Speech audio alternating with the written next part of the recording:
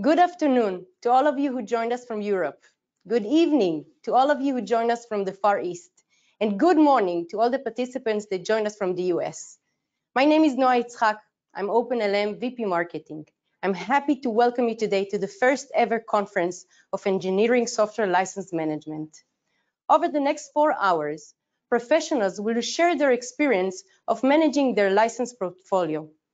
Before we officially start this conference, I would like to share with you the demographic spread of the people who honored us today. We have more than 550 participants that come from all 5 continents.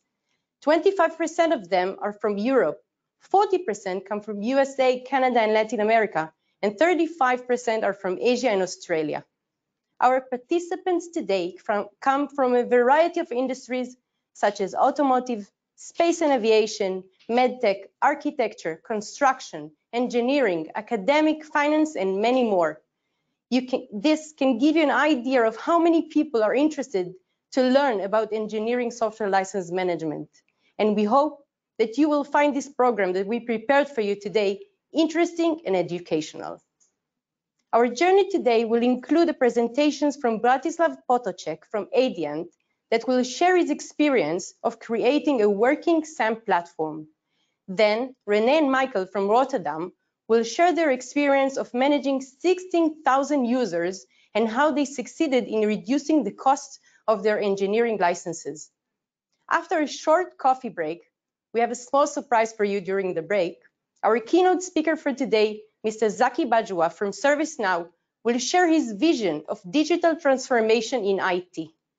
Zaki will also join us for a panel of professionals discussing license management challenges and its future. Last but not least, Jason Olsen from Baker Hughes will walk us through his experience of merging from a medium-sized company to an enterprise and how he was able to help his company to grow and succeed without exhausting their software budget. Without further ado, I would like to invite Oren Gabay, OpenLM co-founder and CEO, to open the event. Thank you.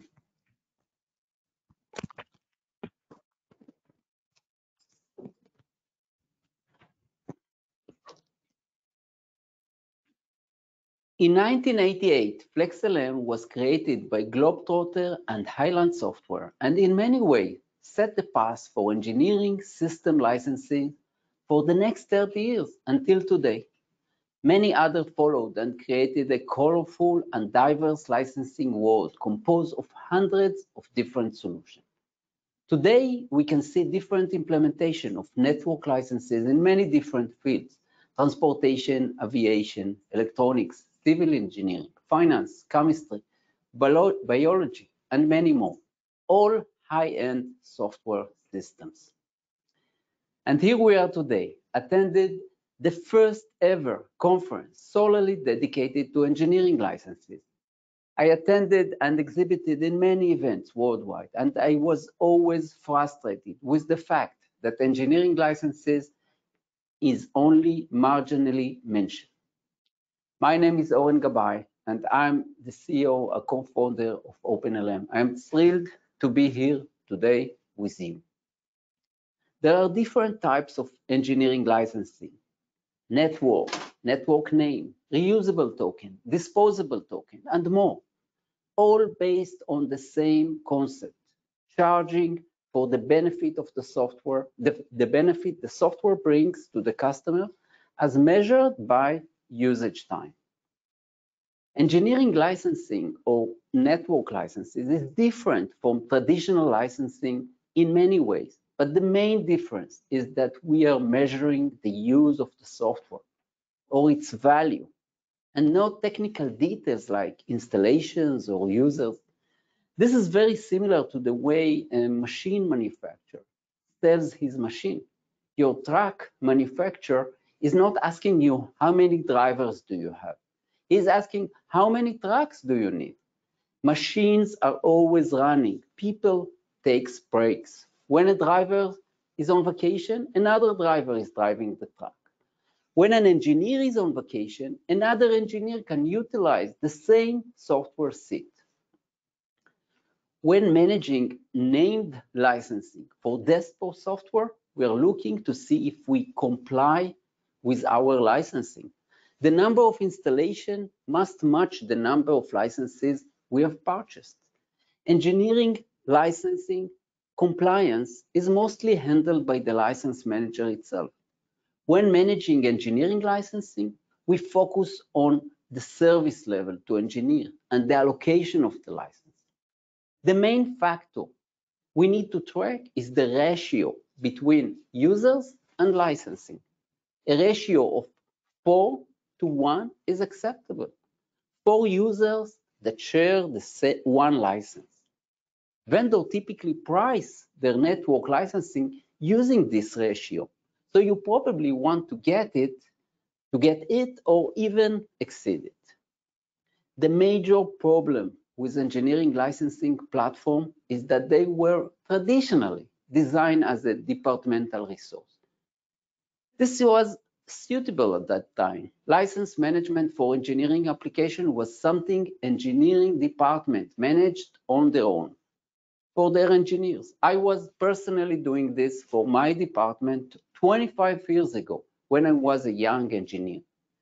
Today, 30 years later, the design was not significantly changed, but the same license manager are now used to license software for enterprise.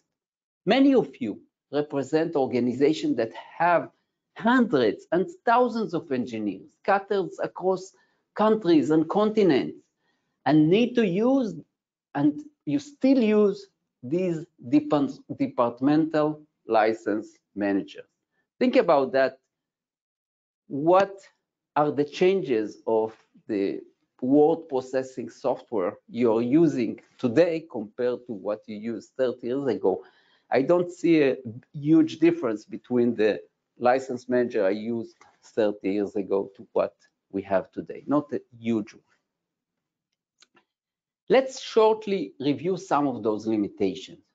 Most license managers don't provide real management and monitoring tools. In some cases, we need to use command line interfaces, and in other, browser interfaces that are usually very limited. Gathering historical data is not typically supported by the provided license manager. Allocation capabilities are typically limited, and when provided, don't fit the requirements of organization. The most capable allocation system I know is provided by FlexLM, but management of users and group is done in text file, and is not connected to the organizational directory. There are many more, so the last one I will mention now is each license manager comes with a different interface and data structure.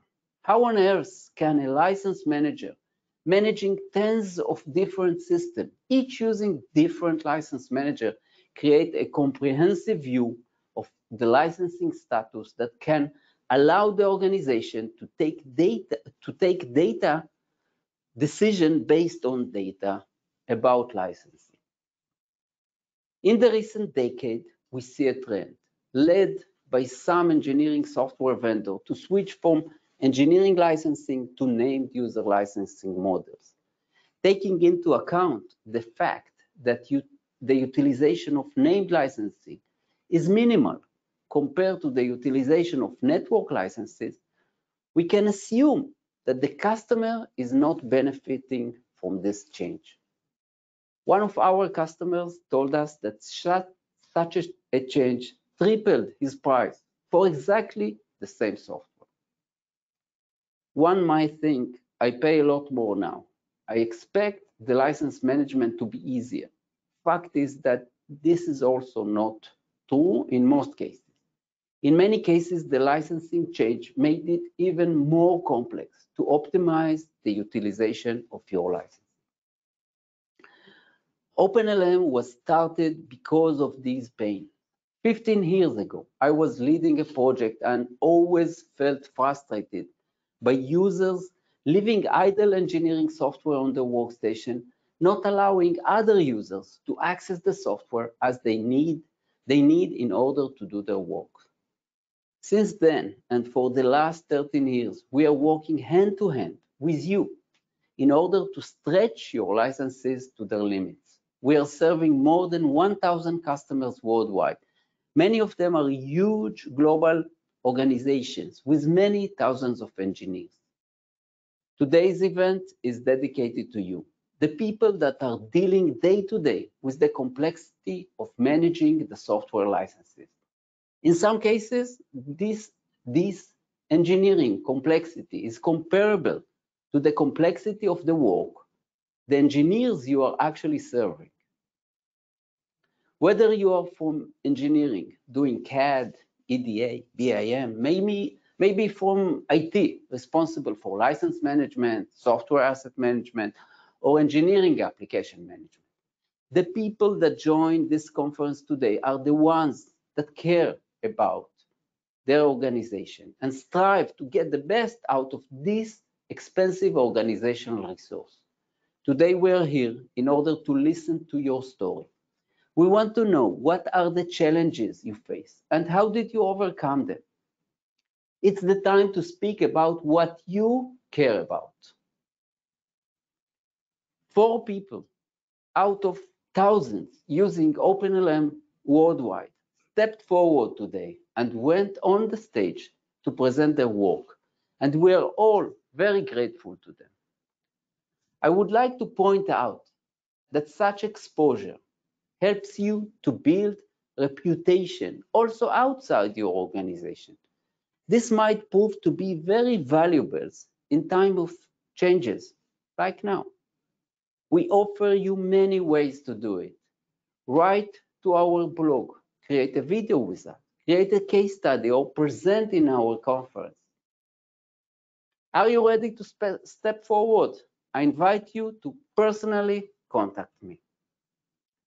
This is the first time ever we set an open conference dedicated to engineering licensing, but it's not going to be the last one. We view this as a beginning of a tradition to gather every year and share stories and experience. Maybe we can take a few seconds to try and imagine what it would look like if we could really gather, as in the good old times, and meet in person. I wish you all an enjoyable event. Thank you for joining.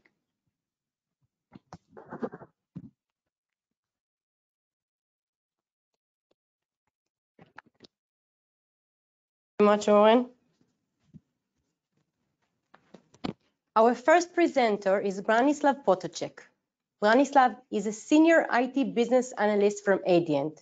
Adient is a leader in the automotive seating industry. The company is spread over 32 countries and has 12 engineering technical centers. Branislav is located in Europe and manages this huge operation from there. In the right side of your screen, you can see a tab for questions. Please write any question you have, and Branislav will answer at the end of his presentation. Branislav, please.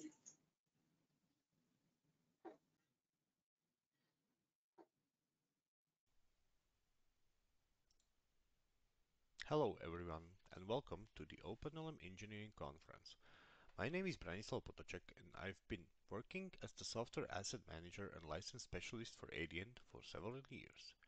Among my core responsibilities belong tracking, analyzing, cataloging and approving all software purchases, utilizing our software asset management and OpenLM tools to provide analysis on the usage of software by the company, and I also take care of all of our engineering software maintenance renewals. Let me introduce Adient as well. Adient is the world's leading developer and manufacturer of car seats. With offices spanning the globe and tens of thousands of employees, I'm sure you can imagine how complex and diverse our software portfolio is. In fact, sometimes I feel we actually use all the applications in the world. It's a feeling that some of you may find very familiar. Since I'm starting as the second speaker today, I decided to aim my presentation at some of the basics of software asset management and detail some of the best practices we learned as we implemented our software asset management solution. So, the key topics I would like to discuss today are centrally managed software solution, how to best govern software inside the corporation, reactive to proactive software asset management, ensuring the right way to approach SAM, and last but not least, engineering software asset management, how to manage engineering software, engineering licenses within your SAM solution. The quote I have chosen for today is coming from Henry Ford, one of the early luminaries of manufacturing process, which I find is still very much relevant in today's world and also relevant when it comes to discussing software asset management. Coming together is a beginning, keeping together is a progress, and working together is success. So, how do these smart words apply to your SAM? Working as a software asset manager inside a company, especially inside a big corporation, means that you have to rely on many different people to succeed. It is crucial to build proper working relationships, and it's one of the first things I would suggest you do. Nothing makes your day at the office easier as when your colleagues know and understand your role and trust you. Centrally managed software asset management, governance of software inside the corporation. Alright, let's start with topic number one. So, how do you start with software asset management? Well, obviously, and this may sound a bit on the nose, but I did feel the need to say it anyway, please manage your software. Don't let it run wild. Even though it may seem really simple or unimportant at the beginning, I mean, what could go wrong, right? We buy, we use, sometimes people install something. What could go wrong? Unmanaged software poses a great risk somewhere down the line, and we will discuss exactly what kind. So, the basics. To get the software asset management going, what you need is a team and a tool.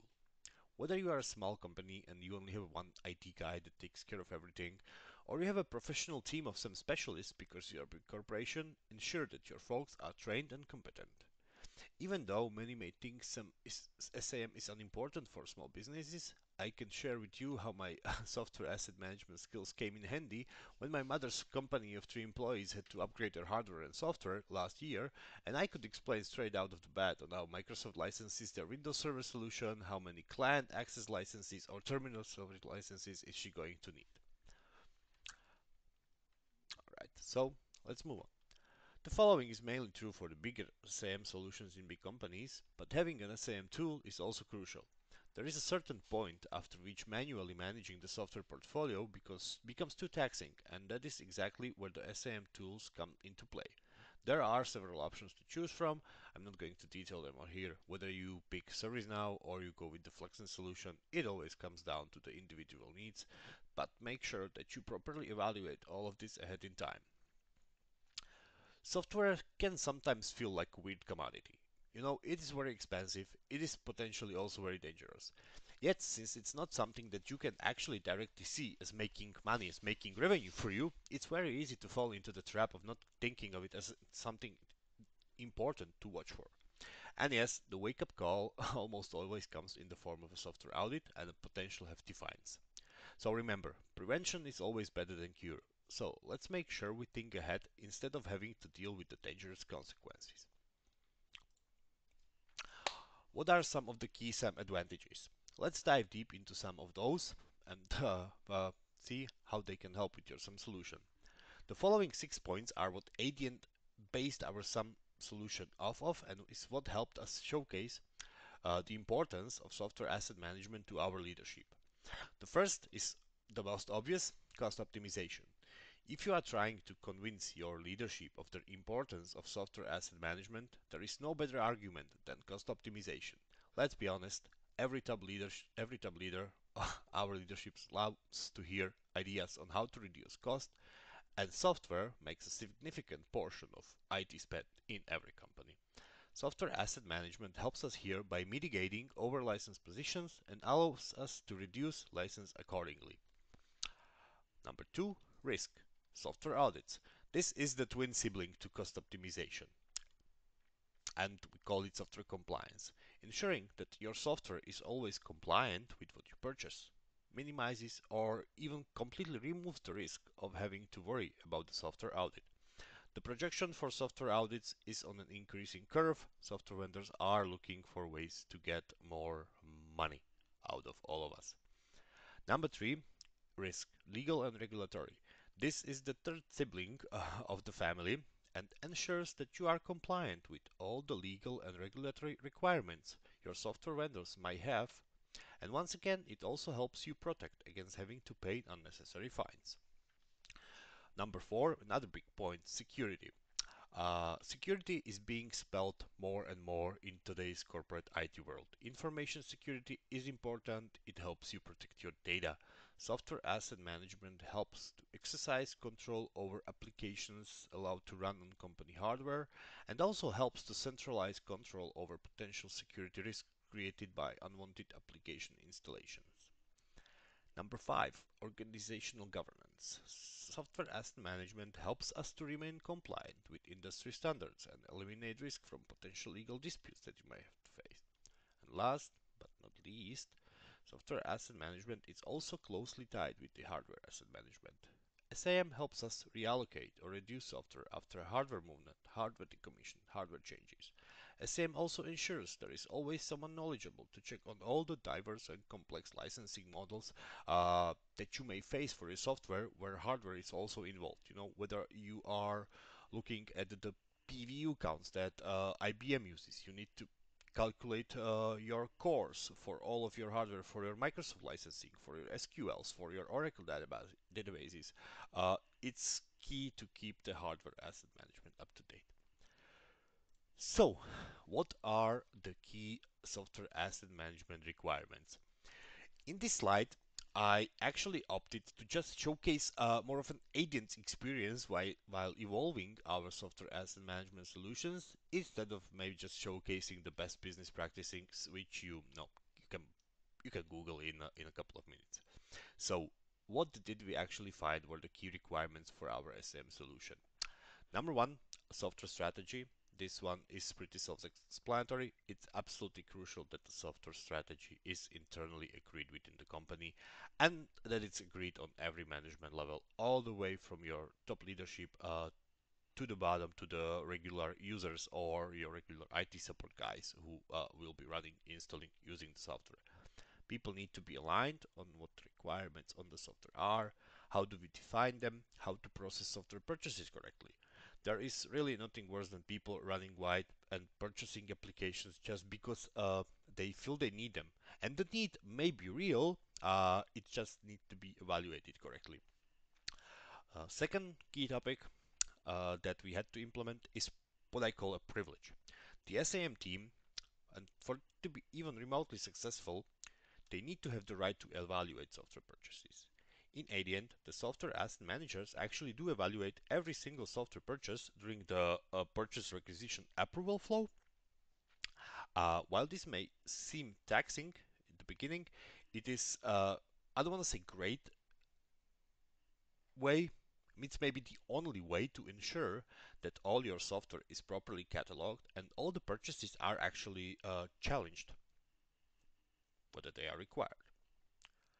Number 3 is a relationship. I already mentioned this in the beginning when quoting Mr. Ford.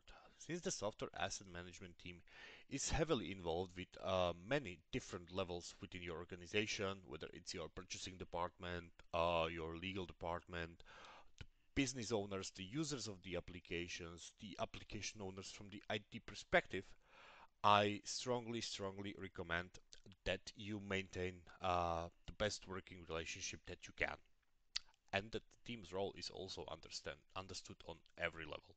It's really crucial because without a good working relationship, it just makes it harder for everybody involved. Last but not least, again, asset data. For software asset management to be successful, it needs to rely on proper asset data. Uh, the SAM team department itself is responsible for correctly gathering and cataloging all of the software data, but as I mentioned earlier, since the measurement is also targeting your devices, your servers, your computers, your virtual machine hosts, your data clusters, it is imperative that the company has up-to-date hardware data as well. There is nothing more dangerous than having a hidden, missed, unscanned server that contains a large sum of very expensive software. You know, it can always happen, so be careful about it. Topic number 2, which I call in my presentation reactive to proactive. Ensure you use the right way to approach your software asset management. Uh, What I mean by this, I think it's pretty easy to figure it out, and it's how ADN has worked its way from the beginning of its SEM solution to a more refined approach that we have now. And the two key things are reactive software asset management, where we only react after the software is purchased, and we mainly reconcile the licenses and try to stay compliant, work on the cost effectiveness and optimization, and proactive, where we plan ahead.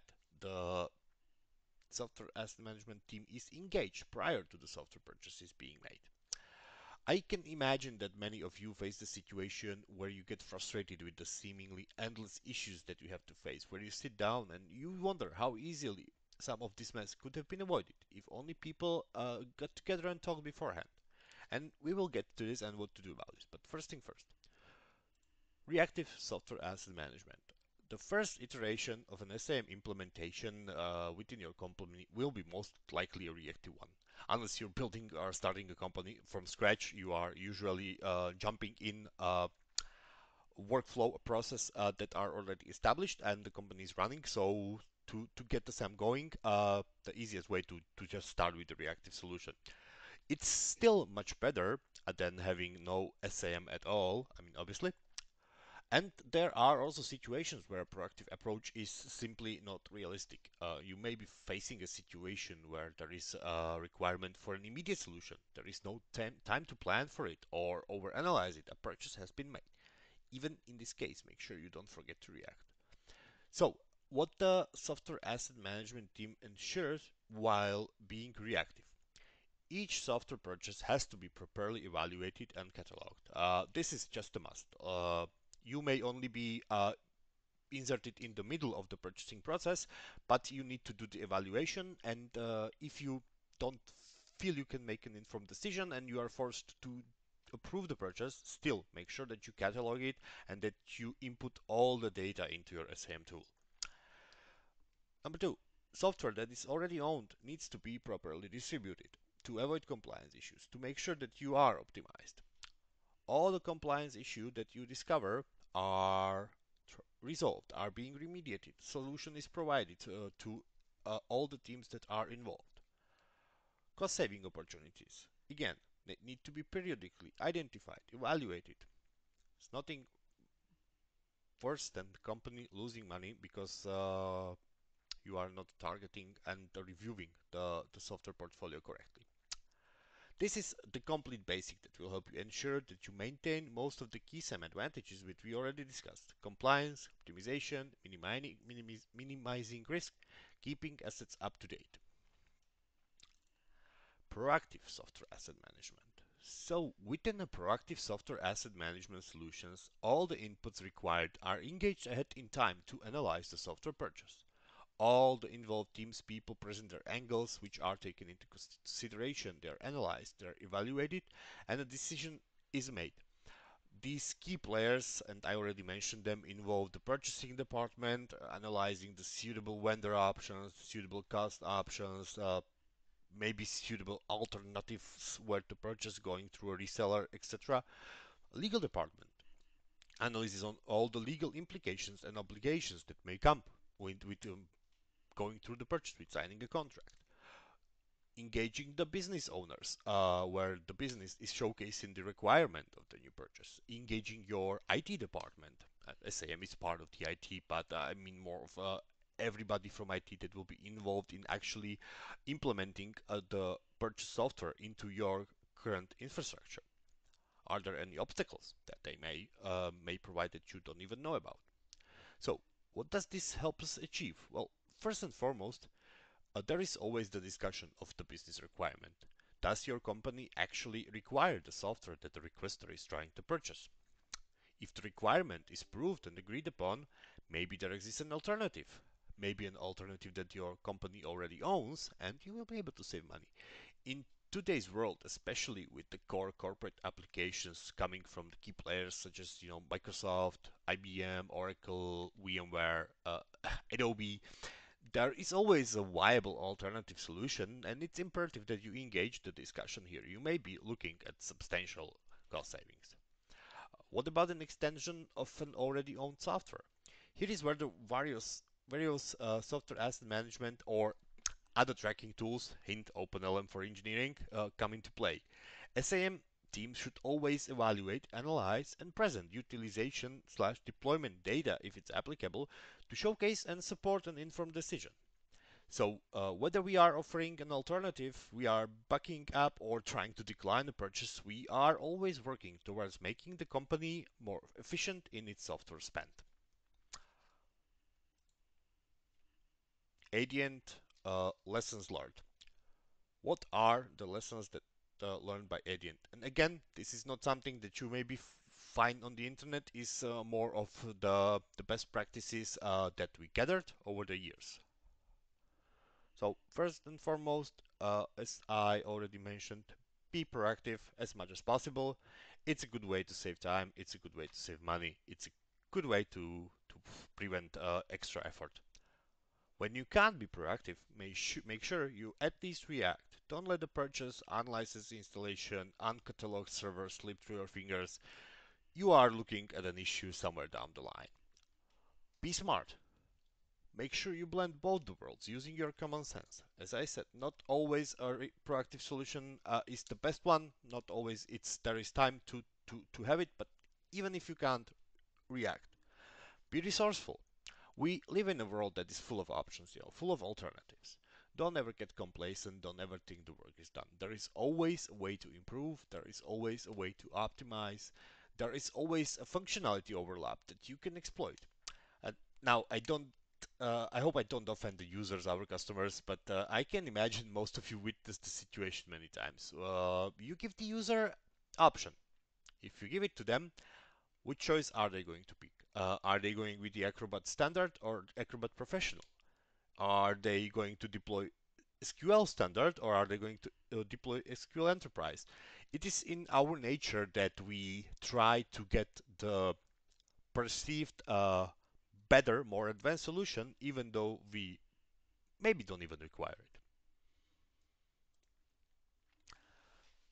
Now, onwards to the main topic at hand. We are, after all, at an engineering license conference. So, engineering software, engineering licenses, and how to implement them within your SIM solution. First, let's define some terms, since this is from Adient's point of view, and maybe your company is defining these terms differently. How Adient defines engineers? Who are they and what tools they use? So, our engineers are primary users of our PLM, CAD, CAE, trim, industrial design, and other various applications. We are looking at a complete software portfolio starting with the Teamcenter, CATIA, NX, ANSA, HyperWorks, LS-DYNA. We we do utilize complete Autodesk portfolio. We do utilize complete Adobe portfolio. We utilize SolidWorks. I mean, you name the engineering software, and we probably have or had in the past at least one user who was utilizing it. Making sure that all of this application portfolio is properly managed and properly utilized is not a small task, and OpenLM has been a great help in here. So, what is so specific about engineering applications? Well, they usually utilize different licensing models compared to the standard corporate IT applications such as Microsoft, IBM, or Oracle, where the above-mentioned vendors usually provide with an enterprise-level contracts that are subject to periodical true-ups. The engineering licensing models are usually more strictly on a concurrent, floating, or a named user basis. As such, different license metrics are required to achieve your software asset management goals. Make no mistake though, even though oftentimes smaller than IT contracts, engineering contracts are equally as important and sometimes are criminally overlooked within your SAM solution.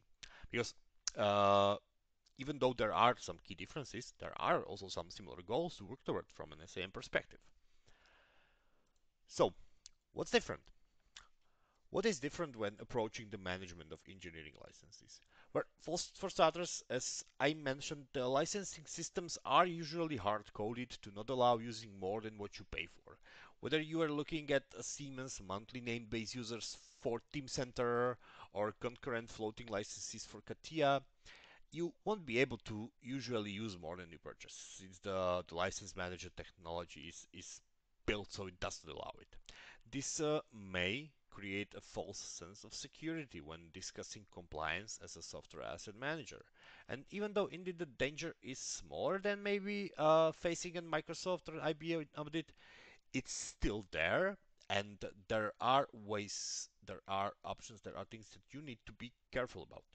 What I'm hinting at here is the usage scope of the licenses.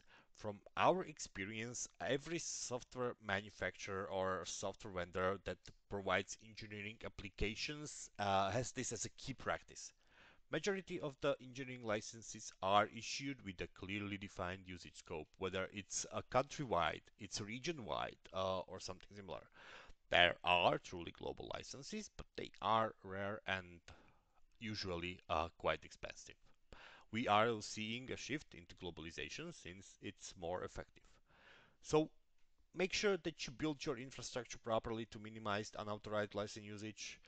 If the situation, if your budget allows it, you may try to push for global licenses. Their overall equipment effectiveness is by far the highest.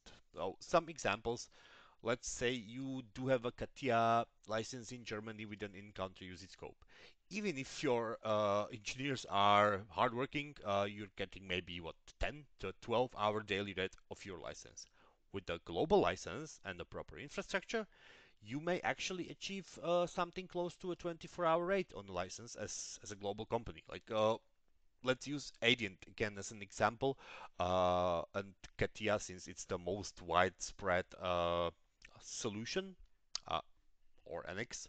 With a global license, you can have a license that's being utilized for almost 24 hours because it can start with your Japan engineers, then you can move on to your China, your India, then Europe comes into place, and last but not least, North America. One license, almost 24-hour usage, great effectiveness rate. You know, nothing looks better than when you're showcasing something to your management and you can say, look, this is actually 100% utilized. They really love that. What's similar? So, what is similar for managing engineering applications compared to the corporate IT contracts? Well, same as with the above mentioned core IT applications, there is a great overlap in functionality.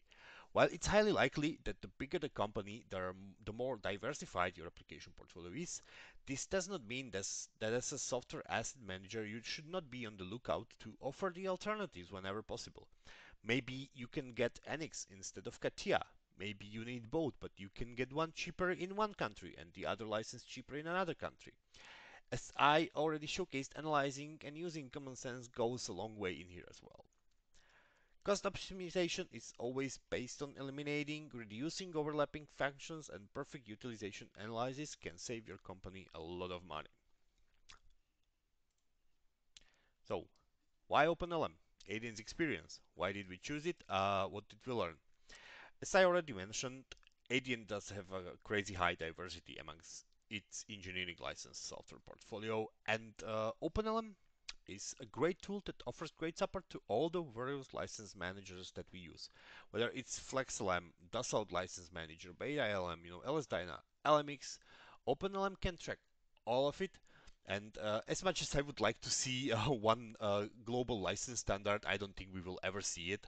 And OpenLM just it's the best solution to track all the different engineering licenses. It's been also instrumental in helping ADN consolidate our engineering software portfolio and gain total control over it. I said at the beginning that I'm also responsible for doing the software renewals for all the engineering applications. Uh, Whenever a renewal is coming up, I just go to OpenLM, I do a utilization report, do a utilization analysis, and it helps me provide data to my business partners internally within ADN so we can make an informed decision. I'll be honest, guys, I can't wait to see what you actually come next, how you are going to expand the tool. So I've been talking for quite a while now, and just a quick summary before the end. Remember, software asset management should be a key player in any company. It will help you minimize the risk of having to pay settlement for non-compliance, and it is also crucial in saving money by optimizing the software license portfolio. Thank you very much for listening. My name is Branislav Potocek, and I can't wait to hear your questions on the Q&A.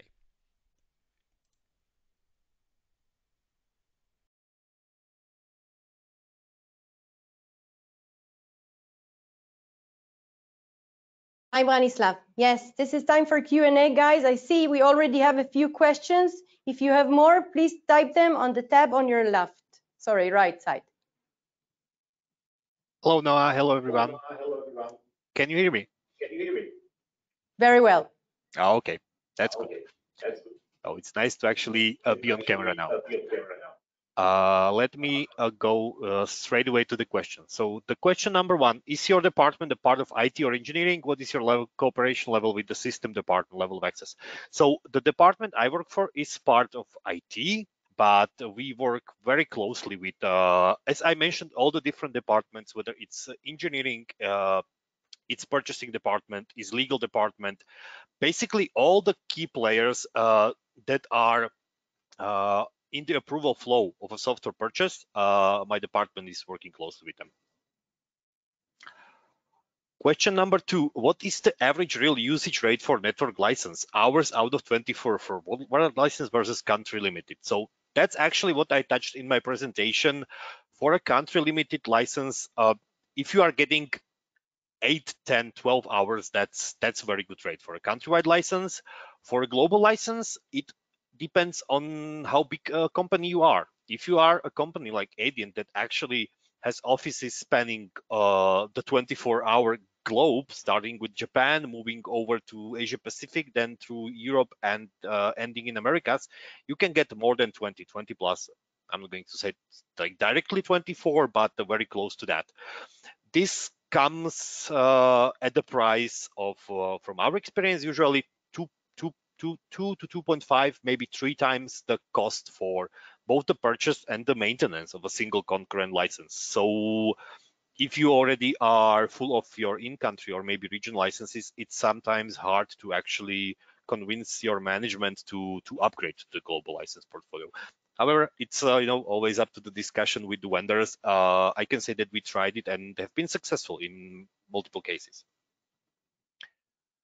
So question number 3, in your slides, you have mentioned that applications are usually subjected to licensing models requiring true-up agreements and subsequent cost. How are engineering applications not subjected to a true-up cost? Is it all pre-purchased? For the portfolio that we use, it's 99% of time PLC, a purchase license, and then a payment of annual license maintenance, or it's a subscription model. But as I explained again in my engineering slides, due to the way that the license managers work for engineering, which whether it's FlexLM or it's the Dassault licensing manager, whether you are using a concurrent or a named user model, you are almost always technically prevented to actually use more than you have, so there is no need for a true up. We also cover Adobe portfolio under engineering, even though there is also the Acrobat Writer, Acrobat Pro, but we use the Creative Cloud a lot inside Adient. This is the one of the exceptions where we are actually looking at the true up. However, for the main key players, CAE, CAD, PLM applications, we haven't had the case of having to true up our licenses. So another question for IBM. From what I understand, IBM licenses can be monitored by a SIEM solution and an engineering SIEM solution. Can you state the difference between the two? Is the licensing model similar? I don't think I actually said that. So we monitor our IBM licenses with the SIEM solution. In this case, that's FlexNet Manager solution.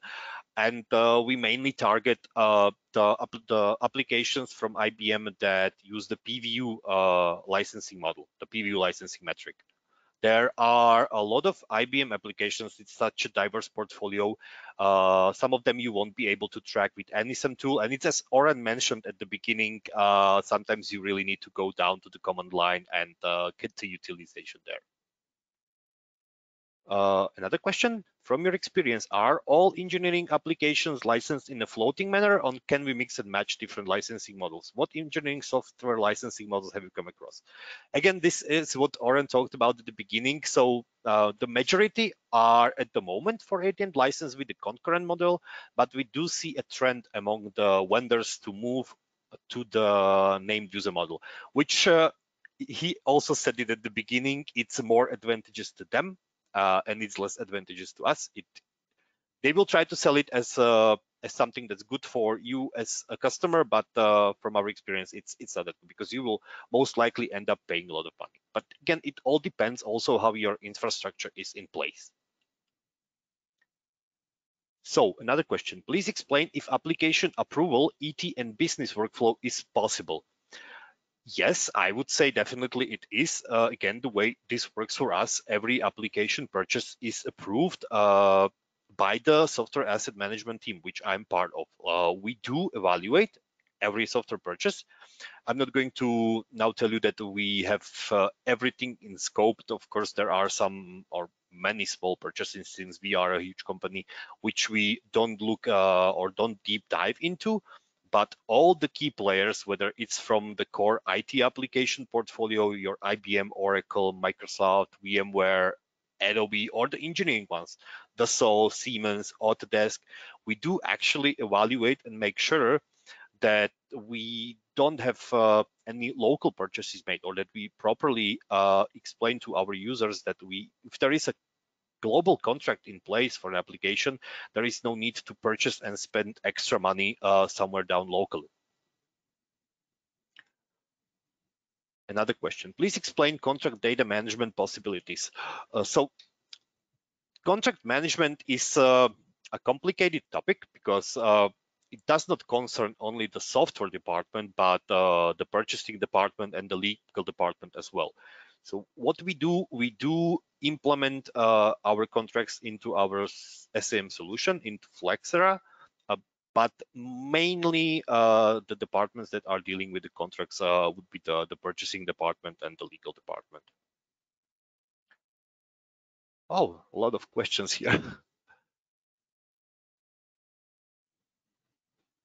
Please explain if possible to include networking vendor, and also the hardware and other indirect costs can be included in data. Again, another complicated topic. I said that software and hardware assets are very closely tied together, because the deployment and the compliance issues that come, especially for the core IT contracts like IBM or Microsoft, are directly tied to the hardware, and the hardware database needs to be up to date. We use two solutions. One is a database for hardware, and Flexera is our database for software. These are interconnected on the back end. As for implementing networking vendors, we do also cover our networking contracts, but only from a very high level perspective, since we have not yet found a possibility for our SAM solution to track the networking equipment. I hope that answers your question. Another question. When you talk about global licenses and its utilization, do you mean sharing of licenses? When I talk about global licenses, I specifically mean the engineering licenses that are of a concurrent or a floating model that can be utilized by definition and your contractual obligation all over the world. So this means that the same engineer can use the same license. Let's have an Annex or a CATIA as an example. There is a base license that allows you to start the tool. And if you have a global license of a concurrent model, anybody from your company all over the globe can access the license. So that means when your engineer in Japan closes his tool and goes home, another engineer from Europe or from North or South America can pick up the same license and keep working with it, which is how you actually achieve the effectiveness. It's the maximum effectiveness that you can get. Again, this is very specific. The bigger your company are, the more easier this is to achieve with your infrastructure. Another question regarding OpenLM licenses. We are seeing some vendors move to cloud-based named user licenses that do not use our internal license servers. How can OpenLM help with these issues? So OpenLM recently have implemented their cloud monitoring, which requires the deployment of OpenLM agents. And I can tell you that we in Adient have not yet implemented this solution, but we are definitely looking at it, because Adobe Creative Cloud application portfolio is such a great example here, where you don't really know whether your users are utilizing your cloud licenses properly. Or they may request the software, you may assign them a cloud license, but you have no, without having an agent that's actually tracking something on the user's computer, you are not in the know. You don't know whether they are requiring the software, which is a big problem when you're trying to analyze the true for the Adobe TrueUp.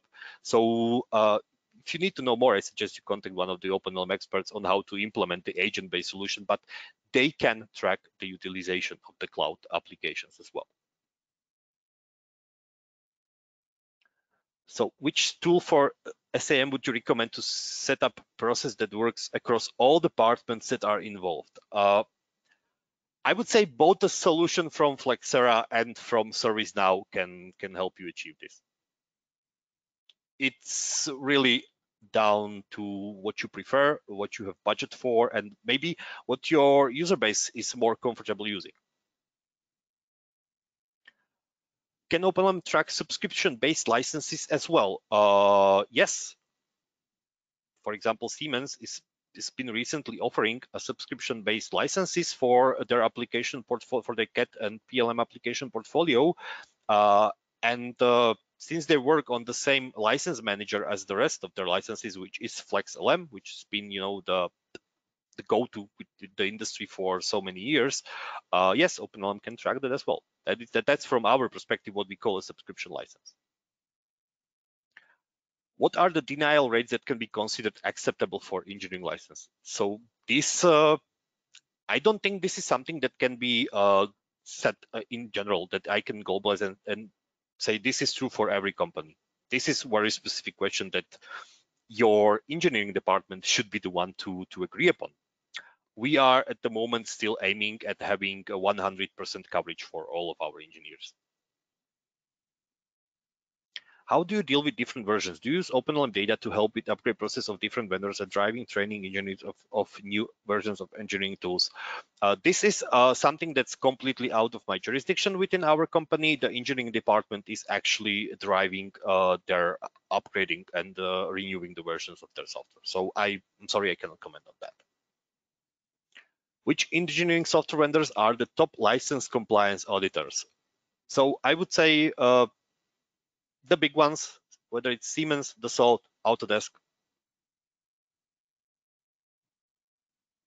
How can you be uncompliant in a concurrent user mode apart from the country usage limit? I'll be honest, that is the only way that we've actually realized that you can be uncompliant.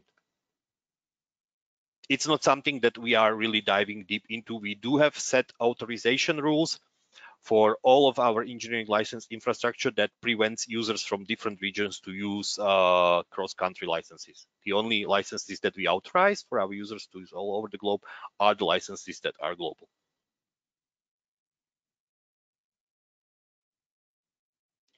Sorry, I need to scroll down a bit because the question keep coming. In general, which one is better in terms of cost-effective perpetual or a subscription based on 8 hours per day usage? This is highly dependable on what the vendor is going to offer you. How much of a discount can you get for the license? It's also very, very specific and based on how do you plan to evolve your particular software. Let's say we are talking again a CATIA or a Nix or a Teamcenter. Are you content with remaining on the same version for many, many years? Or do you do regular upgrades to the newest version? If you upgrade to the latest version, a subscription model may be actually better for you because it can be less expensive. But if you are content on staying on the same version for multiple years, you can actually save money, because if you own the license once, you are not forced to pay maintenance. Maintenance is something extra. So even if you stop paying, you are in 99% of cases, you are entitled to remain on the last version that you paid maintenance for. So you can actually so to speak, use the software for free for many, many years down the line.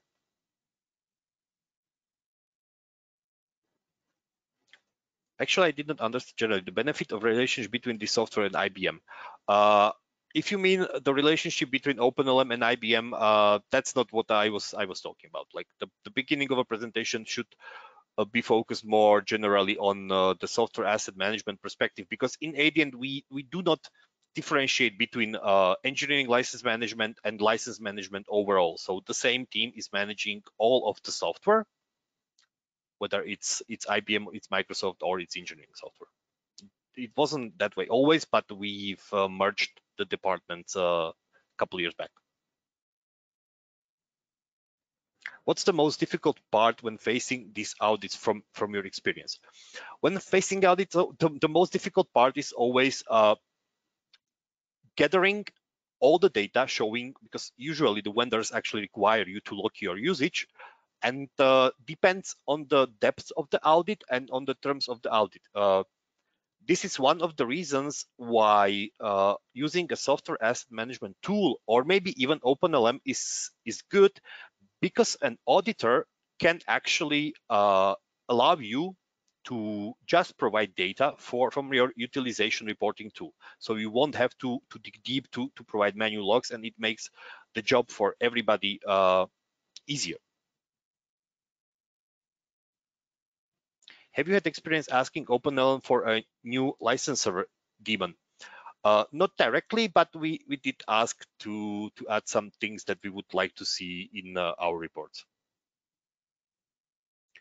How do you manage regional licenses in a cloud? Our cloud, the main cloud that we use is Adobe, and we do have a global license portfolio there, and the other one is Microsoft, which is the same. So no experience on this topic.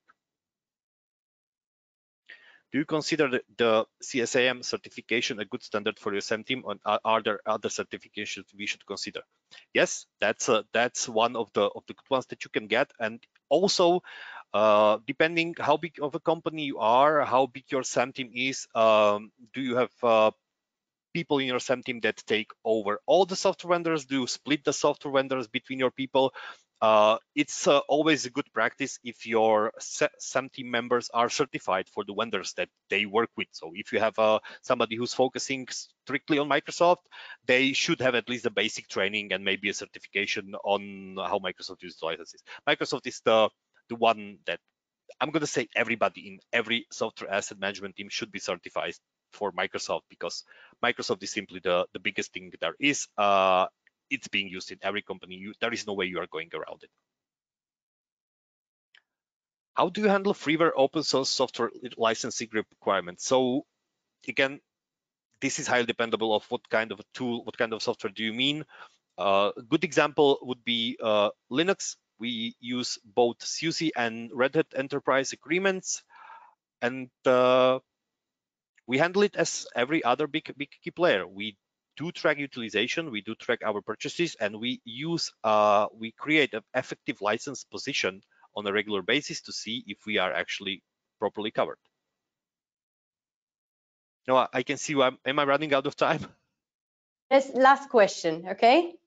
Okay. So Branislav, great presentation. How are you ensuring ISVs that wish to discontinue their perpetual license to their subscription model to stay perpetual, to maintain the investment, and to avoid fees of a subscription? An example would be Autodesk. So this is something that, again, we have investigated in the past. As I explained previously, you really need to analyze how do you plan to use the software down the line. Do you plan to keep the updates regular? If yes, a subscription model may be something that's actually very good for you. If no, remaining on the perpetual can be a money saver down the line. Thank you, Branislav. That was fascinating, I have to say. Thank you. You're welcome. Thank you as well. Okay, we'll see you again later at the panel. Yes. Our next presenters are from the municipality of Rotterdam, the second largest city in Netherlands. René Slokkers and Maiken van Wallen, managing 16,000 users. And now they're going to present how they actually use the data and share it with the users in order to reduce the software cost and to achieve more efficiency. A reminder, please type your questions in the right tab. I noticed you all know how to do it. This is great. And they will answer at the end of their presentation, same as Branislav did. Renee, Michael, the stage is yours.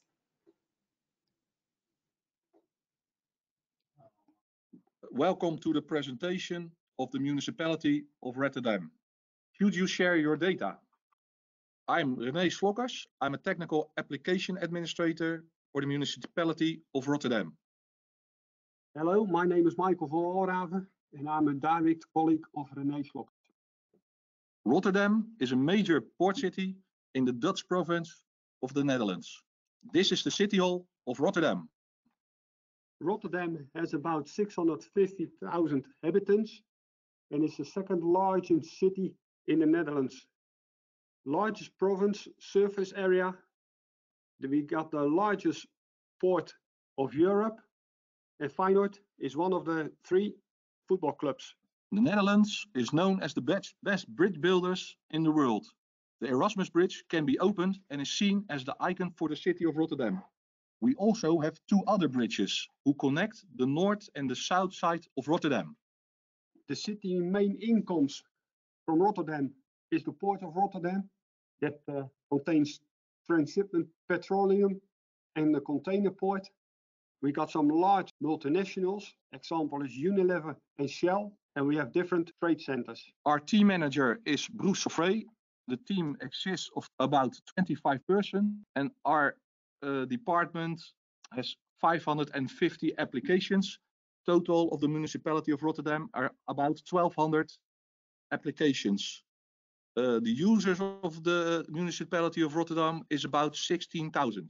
And we have 12,000 tin clients and about 180 fat clients for heavy applications who needs GPU or CPU power.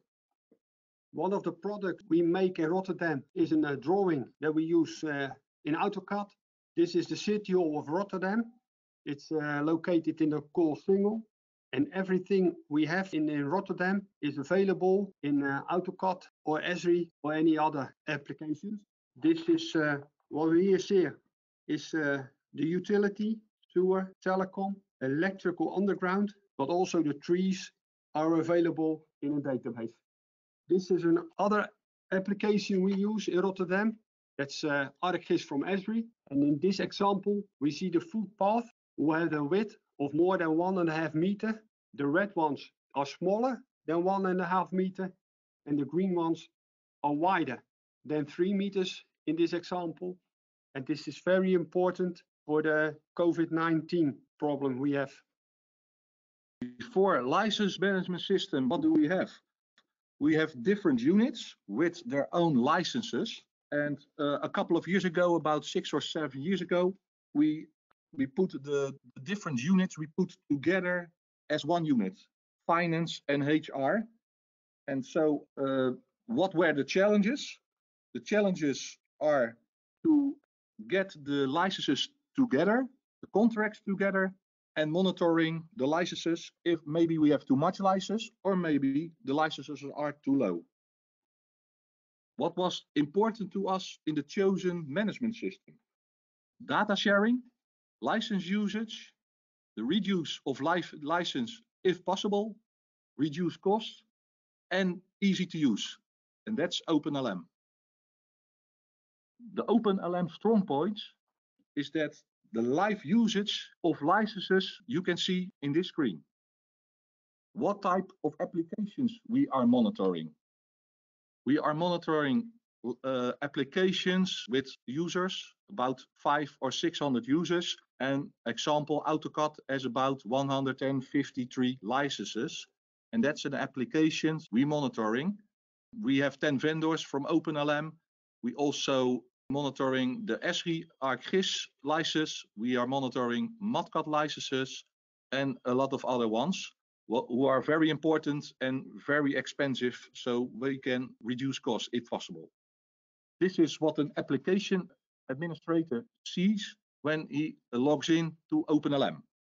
You can see the vendors and the license servers we are monitoring. What is FAM?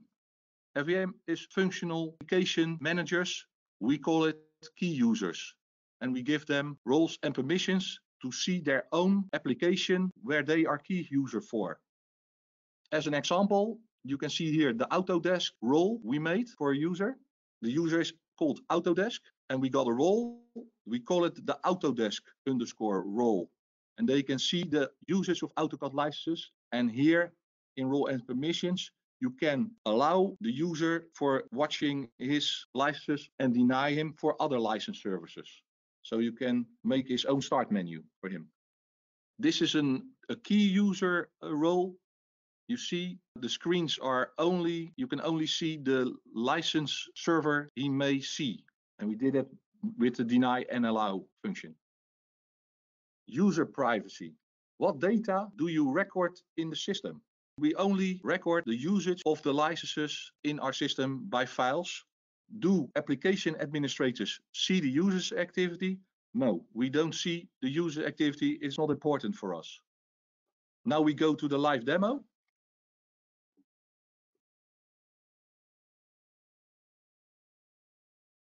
Okay, this is the Autodesk user we made earlier and we use. This is live, and you can see that the start menu is limited with functions he can use. This user can only see the license users of Autodesk applications.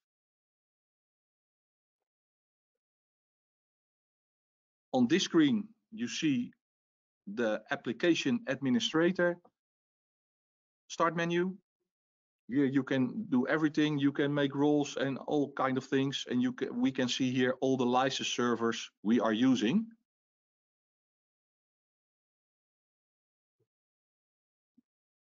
Yeah. This is how you make a user. This is the Autodesk user.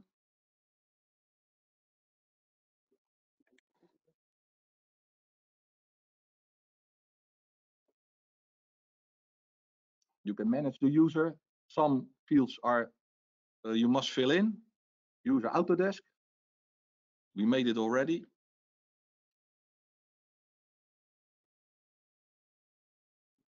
Administration to the roles of the user. Here you see the Autodesk underscore role, and you can manage that role. Sources.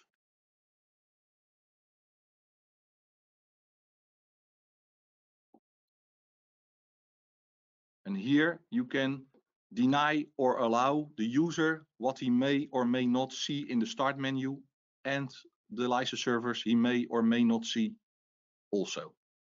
And we give this user rights to only manage the Autodesk licenses.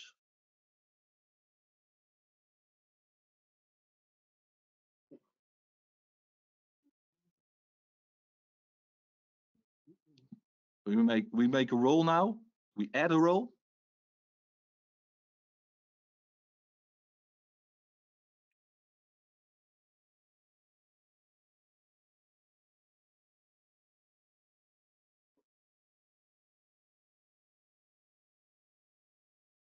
Save the role.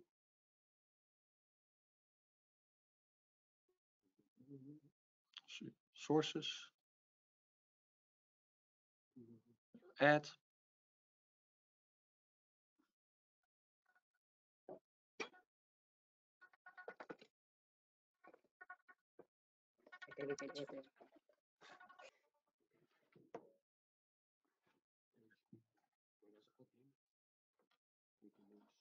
We do a search on the role.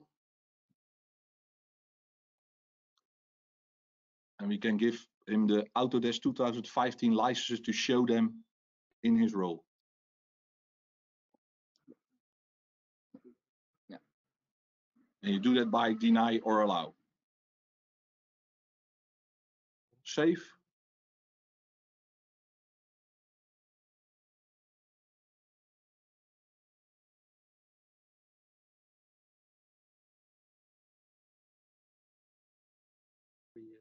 We have the user OpenLM _test, and we connect the role to the user.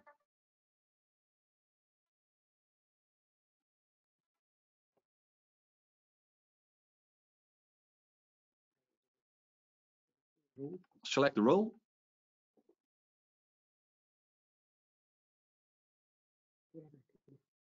Manage. Users.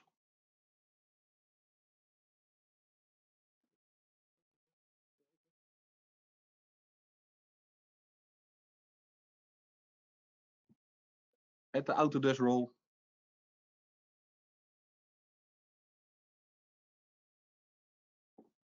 And this user is added to the role.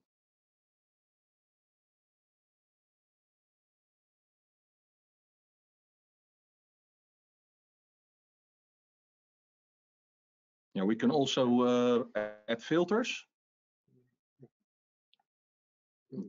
Then in one click, you can open the filter you want.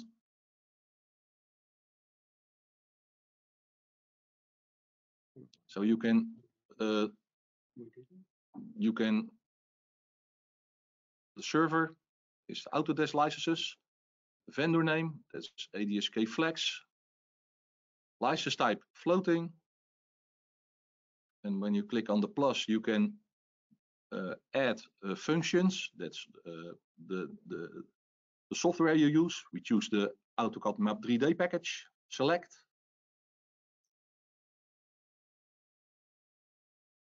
You can set a time, you can say 7 days back, 30 days back, last 30 days.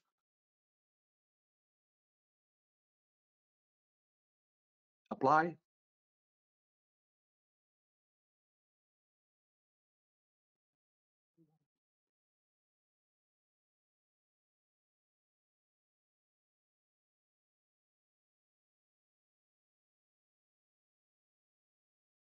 And here you can see when you click on the filter icon, license usage. And normally here you can add the license server, license type, and the license from the application from Autodesk you want to show. Add, heat map, and this is today. And here you can add the filter.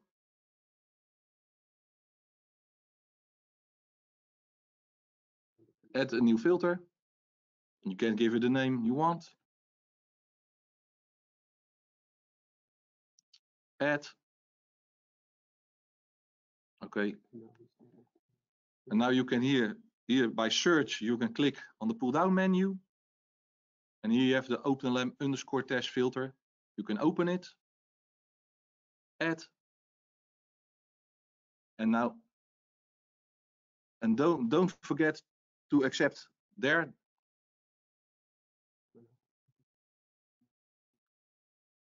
And now we show another filter that you can see the screen changes from Autodesk 2015. Accept. We have a paar dagen. Accept. And now you can choose your filter, the filter you want. This was our presentation from Municipality of Rotterdam. Thank you very much.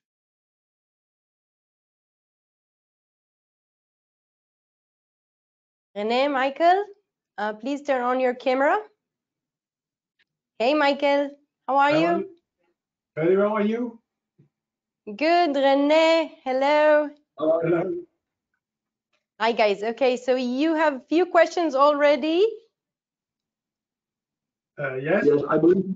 Yeah, I believe. I don't know if Michael sees the questions. I see them, so I'm not sure if he sees them.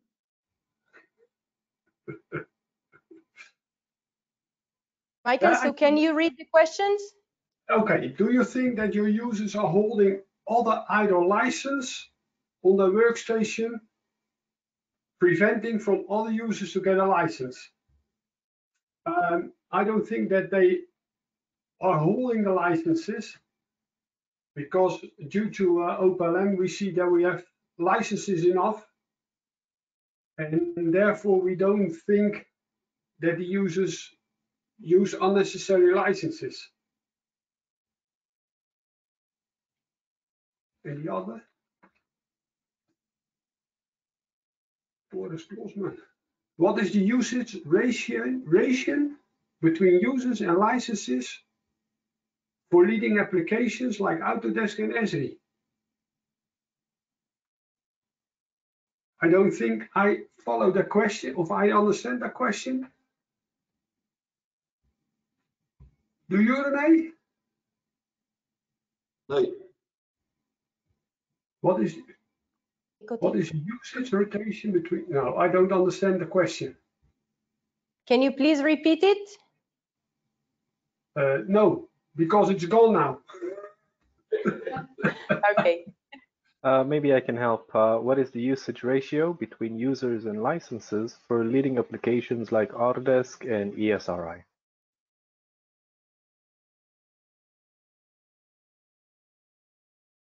I don't know. I have to Shall I write take it down. another question? Hmm? Shall I take another question? Is that okay? Mm-hmm. Do the key users use their own Windows authenticated credentials, or is it necessary to set up special OpenLM passwords for each? We don't use Windows authentication for OpenLM. We create our own users with their own rights, and we have a small part of users. We have only now, we just started with the roles and the features, so we only have 3 users now, and I think it will grow, but we work too short for that. So Windows authentication we are not using at this moment.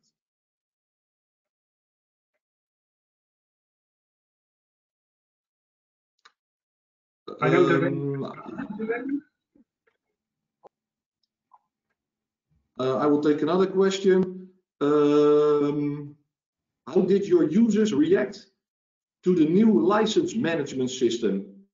They are very excited about it because the key users are going around the table with the distributors, so with the people from AutoCAD, and they can show from the reports what the usage is of the software, and they can renew the contracts with lower or sometimes with higher licenses if necessary. But maybe for for us it's more to decrease the licenses. So that's very important.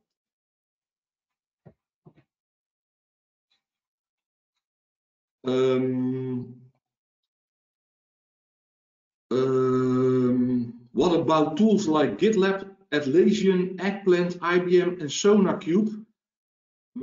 I'm not aware with them. I only know IBM. We are only managing or monitoring tools from distributors like Autodesk and Esri. That they are the we have the most licenses for that applications, about 170 and about 100, and they are very important for us. So I don't know. We don't have IBM, SonarCube. No, we don't have that kind of application. So no. I got a question. How many users are using one license for Autodesk? The ratio. I think they mean, the question is how many licenses do we have? And what's the maximum amount of users? Due to OpenLM, we see we have about 153 licenses for AutoCAD. And due to OpenLM, we see that the maximum usage is 120 at one day. But normally, approximately is about 100 users.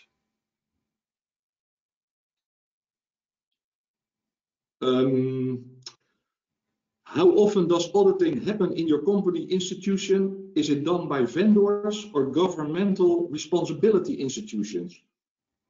I don't know. I really don't know. I cannot answer this question. I know we've been auditors as municipality of Rotterdam, but I don't know. I think there are governmental responsibility institutions who do that, and vendors. Do they mean the compliance of the licenses? I think that's what they meant. Okay.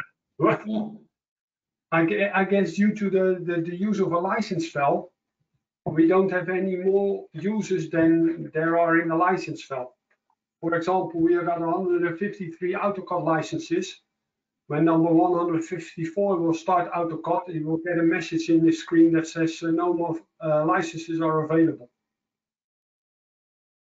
Yeah, we have floating licenses for the products we are monitoring, and we are not audit. We don't have to audit that software because we have the contracts, and that's the license we have, and nothing more than that. And for the Microsoft or the Adobe Professional Reader, Adobe Professional, I think there is. I'm sure there is an auditing for them.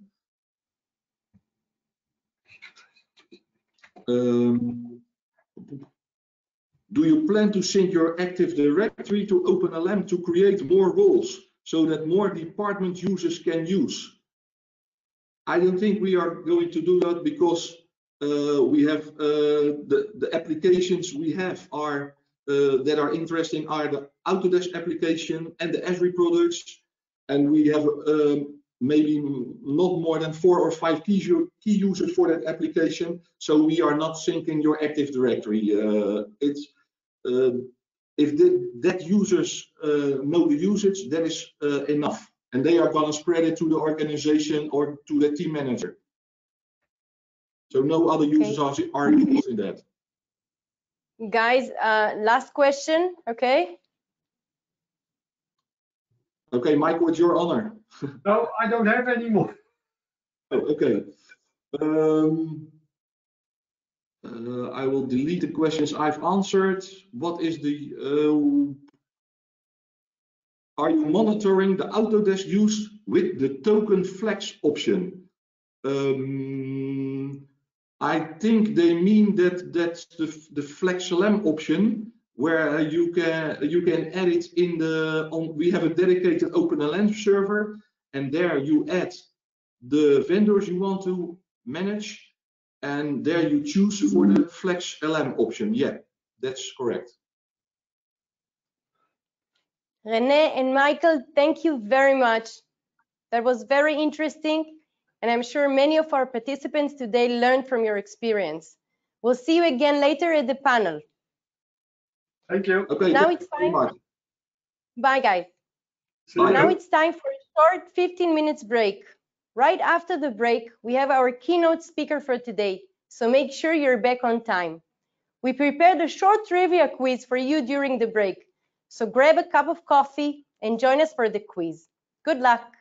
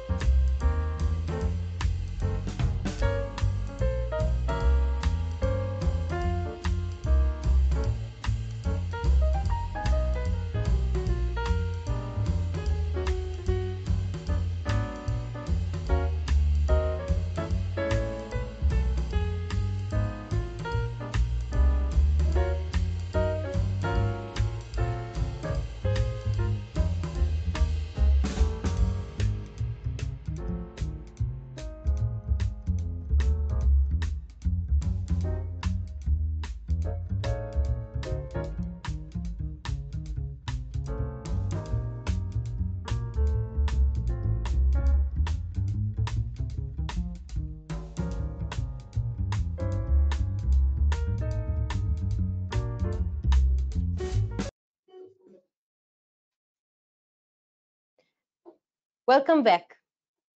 I managed to answer 10 questions right. I hope you did better than me. I'm very proud to introduce our next speaker. Zaki Bajwa is VP Global IT Transformation in ServiceNow. Zaki has more than 18 years of experience in merging businesses and high tech, and is leading the ServiceNow team towards the future of information technology solutions. Zaki, please.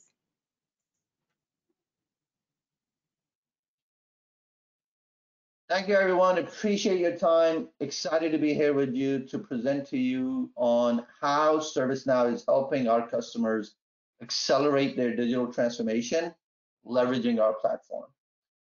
So I'll spend a few minutes introducing you to the background of ServiceNow, how we got started, our purpose, and then we'll get right into what you as IT leaders care about and how we're helping you today. So first and foremost, a brief history. ServiceNow, at the end of the day, our purpose is to make the world of work better for people.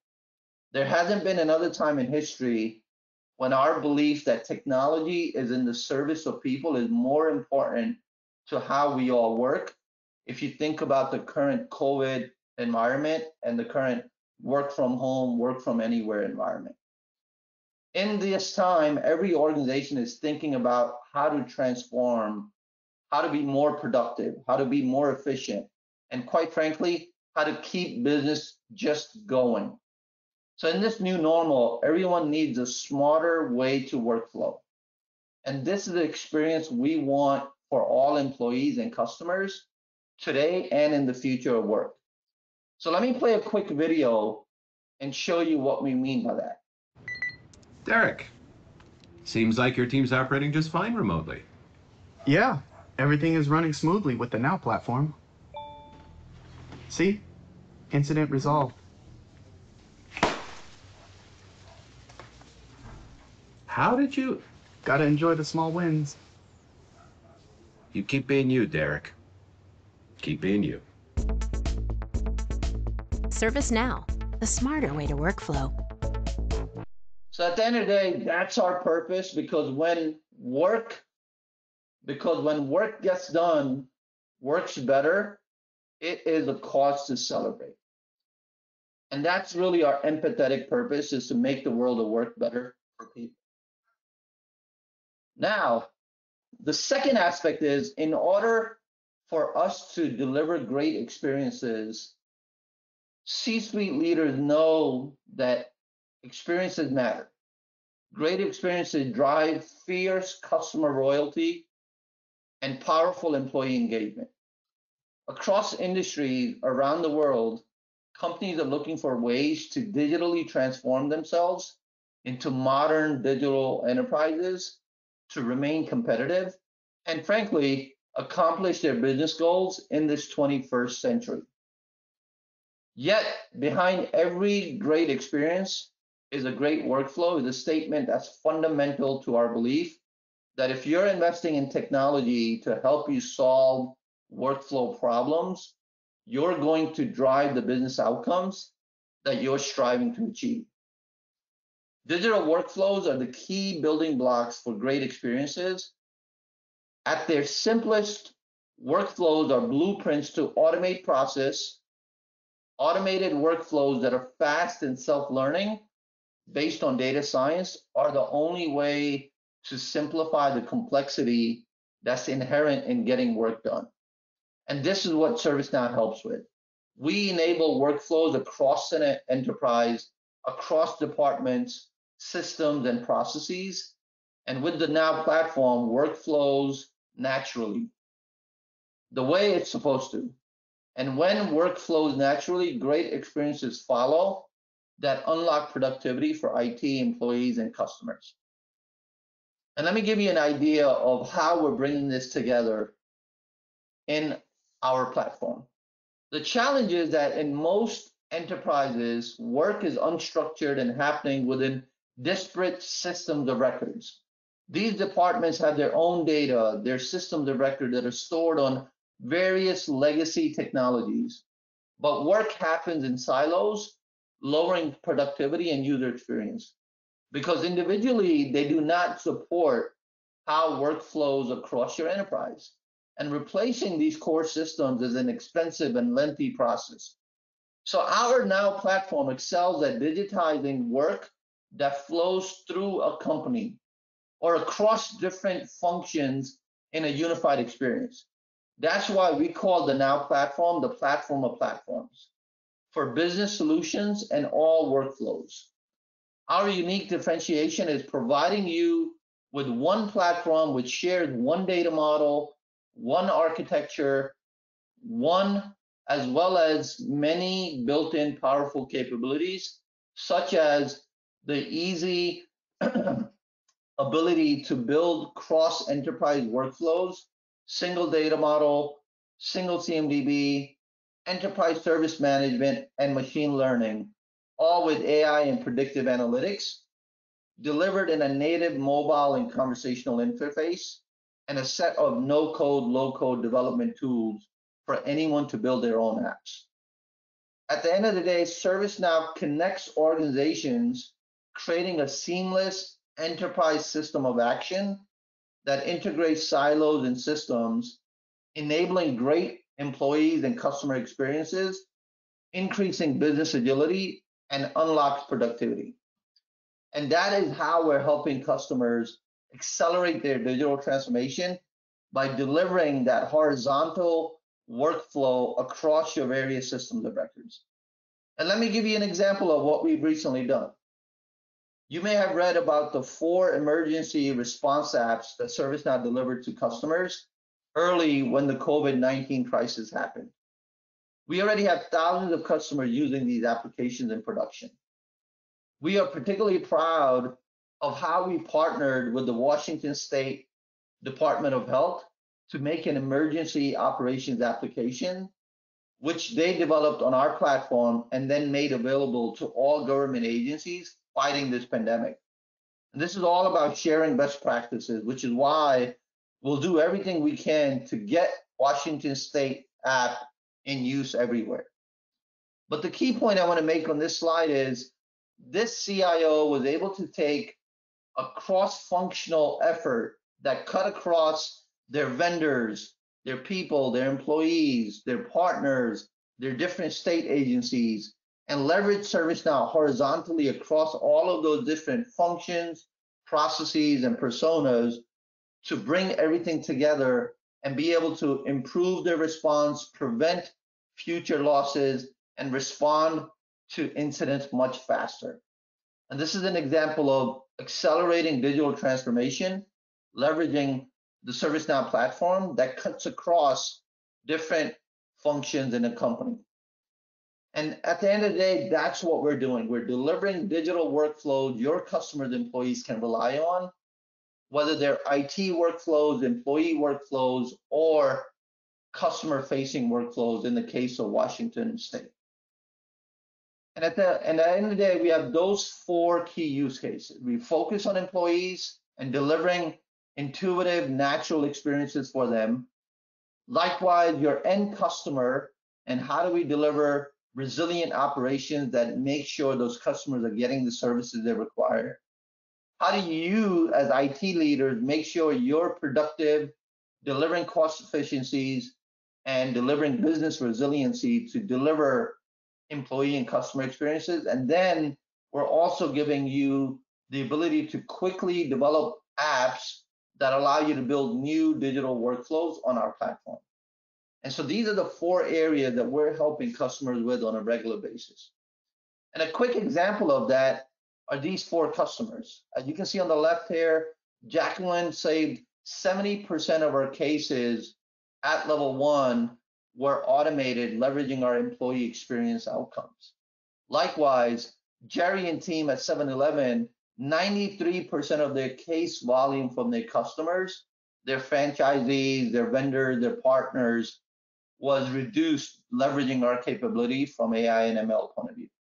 From an IT perspective, 50% less cost, driving a higher level of productivity, cost, and resiliency within Experian.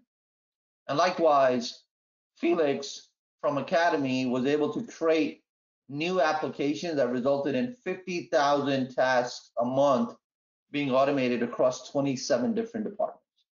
So at a high level, this is what ServiceNow is helping our customers do, is digitize their workflow, their processes across their employee base, their external customer facing folks, IT leaders like yourself, and allowing low code, no code app development to create new digital services for you.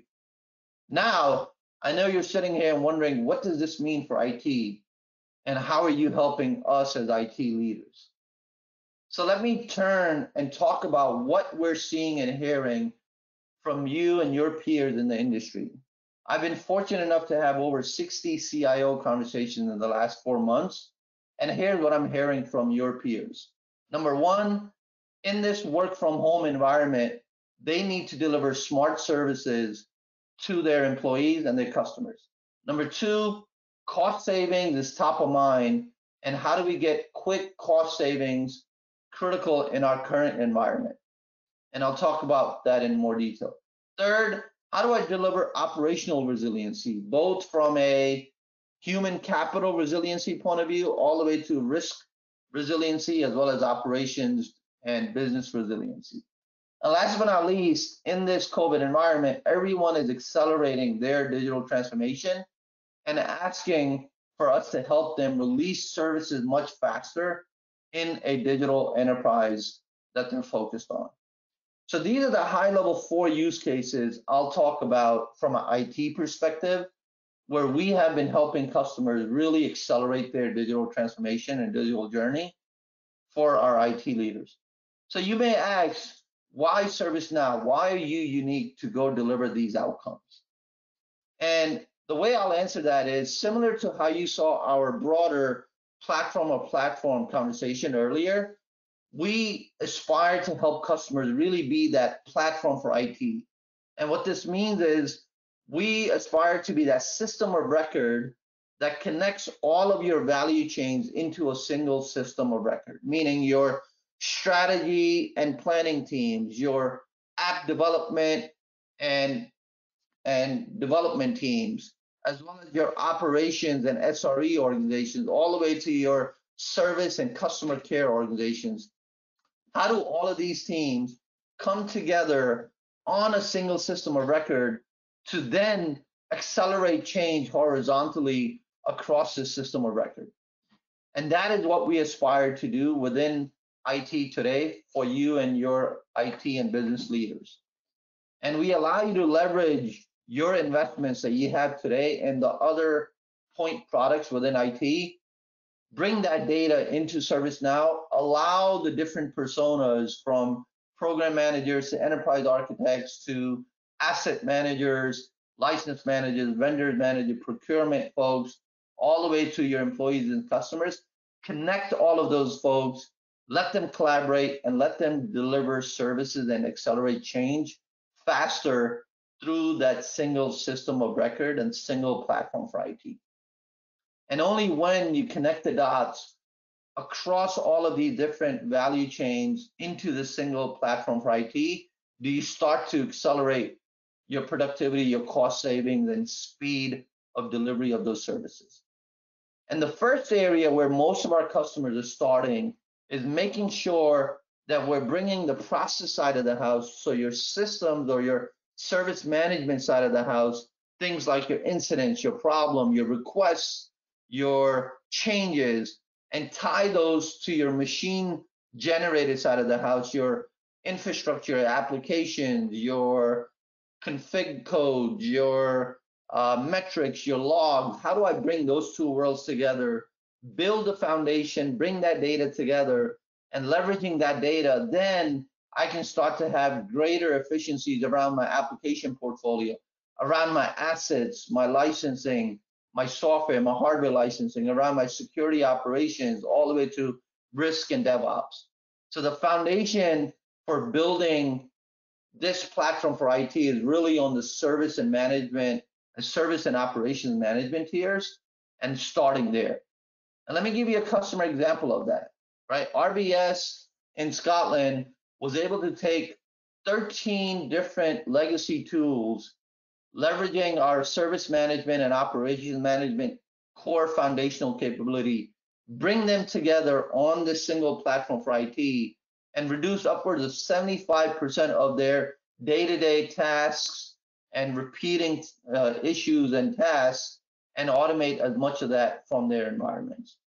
And leveraging a single database, a single what we call service graph data model to bring those worlds together.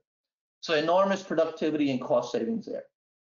So that's the foundation for the platform for IT behind these 4 use cases. Now I'm going to spend maybe 10 more minutes talking through each one of these in a bit more detail, and then we'll close it with a few more examples. So the first one is all around, in this post-COVID environment, as people unfortunately are working from home, or in some cases companies are furloughing employees, they're letting those employees keep their services, their laptops, their licensing, their health services, their medical services. But yet what we're seeing is the demand into that typical service-centric organization, whether it's your level 1, level 2, level 3, your asset owners, your HR service desk, your network operations team, your security operations team, the demand into those teams are going up 3, 5, or 10x in some examples. However, the resources to manage that demand is either consistent or less. So how are we helping customers automate as much of that demand coming into their support teams? And this is all around modernizing and automate that smart experiences for your end employees and your end customers. And so what we're seeing across our customer base is 40% of that demand coming into their teams are based on people generated, and 60% of the demand coming into their systems are based on machine generated. And so customers are working with us to automate as much of that through things like virtual agent, chat ops, our predictive intelligence capability, which is allowing you to look at demand coming in, look at how that's related to past experiences and make decisions from there, as well as auto categorize, auto route, and auto solve a lot of these incidents. And I'll give you an example of a company that's taken almost 16% of their incidents and automatically deflected those, leveraging our virtual agent or virtual bot capability, leveraging our AI ML capability to go and automate almost 16 to 20% of their demand within a 7-week window, right? Amazing cost savings, and more importantly, great customer experience and employee experience on that front end. So that's that first use case all around smart experiences and modernizing and automating. The second use case around cost savings is all about what this audience cares about, which is how do I reduce my software license spend, my hardware license spend, and eventually my cloud spend as we see more and more companies accelerating their journey to cloud. And we're seeing customers, especially in this post-COVID environment, save upwards of 20 to 30% of their IT spend through software, hardware, and cloud spend, leveraging our capabilities here. So that's the second use case there. The third one is all around how do I make sure I am resilient, both from a risk and integrated risk management point of view, and making sure my controls, my processes, my business contingency, my business contingency planning and everything is intact, and be able to report on that in this highly regulated environment. How do I measure, track, and do continuous improvement related to risk? Secondly, from an operational risk point of view, how do I have the ability to predict, prevent, and automate issues as they come in and really reduce that 60% of the CIO budget focused on operations? And third is all around security, both from a vulnerability management as well as from a security management. So this is our resilient operations solution, which helps customers from a risk, operations, and security point of view be more preventive and automated in their solution. And a great example of that is TransAlta. They were able to take 80% of their P1, P2 outages and automate the remediation of those outages through ServiceNow, and bringing both their operational data, their service management data, as well as their business data together and allowing things like AI ops to go and automate that. So that's the third use case that I talked about around preventing and automating. And last but not least, a lot of our customers, just like yourself, are focused on digital acceleration, digital speed. And they're saying, how do we let our developers accelerate their releases of software while we automate as much of the back-end change process, release process, and regulatory and risk process in capturing those changes. So this is where we're helping customers really accelerate their change by automating change through a data-driven manner. The net there is we're allowing developers to release their services faster while we capture all of the relevant metadata within ServiceNow from a data-driven mechanism and allow them to release those services. And I'll give you an example of that.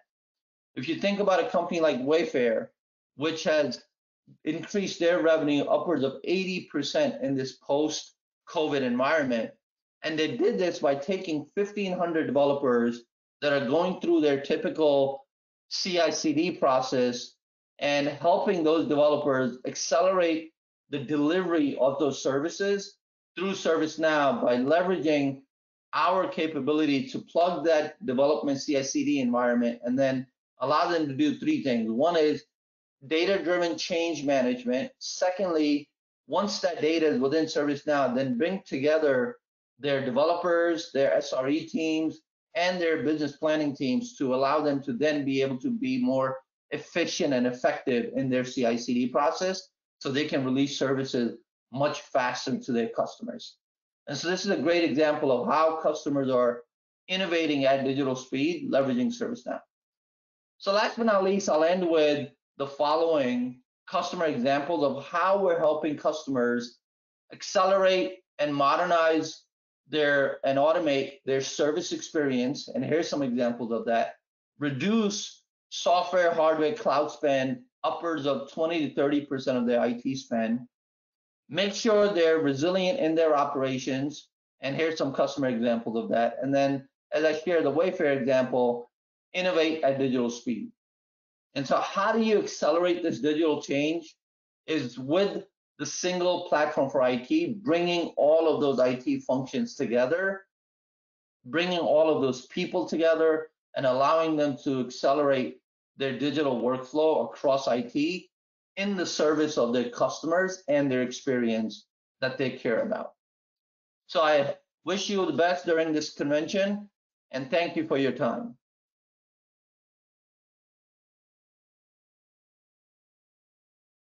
Thank you very much, Zaki.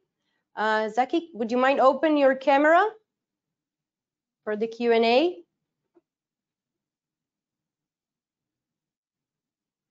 Hey, Zaki, it's good to see you.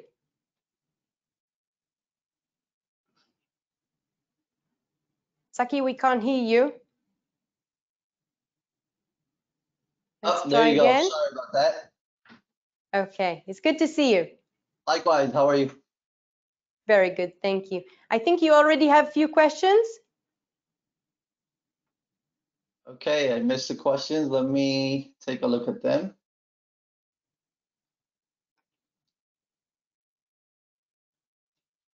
I'll start bottom up. So do different assets get synchronized with ServiceNow automatically? Are they discovered or manually connected? Great question. So we have several ways of ingesting asset information, right? One, certainly from a infrastructure application point of view, whether your assets are running on-prem or in the cloud, we have a way of both pulling the asset data as well as having your cloud vendors push that asset data to us in real time. So that's one aspect, is how do we get quick, quote unquote, inventory of your assets, both a push mechanism as well as a pull real-time mechanism. That's number one. Number two, then if you think about software or hardware assets on top of that, and how do we do normalization of those assets, this is where we're leveraging our software asset management, hardware asset management capability to leverage that data against the assets that we've discovered and all the publishers that you may care about, right? Whether they're your SaaS publishers, your typical on-prem publishers as well as your cloud publishers that you care about. So the way assets get synchronized is really through that discovery mechanism, through our software asset management capability, and then we normalize that against all the publishers that we look against. Should I keep going to the next question? The next one on, is ServiceNow customizable? Can I use an API to access the Now platform? Certainly. Everything we do within a UI has complete, fully supported APIs underneath, from a small microservice function that we offer to a full front-end application. All of those can be accessed through an API. And we have a lot of clients that look at their day-to-day processes and figure out where can I integrate into ServiceNow in those processes, and then insert that data into a ServiceNow platform, allowing them to be more efficient and effective.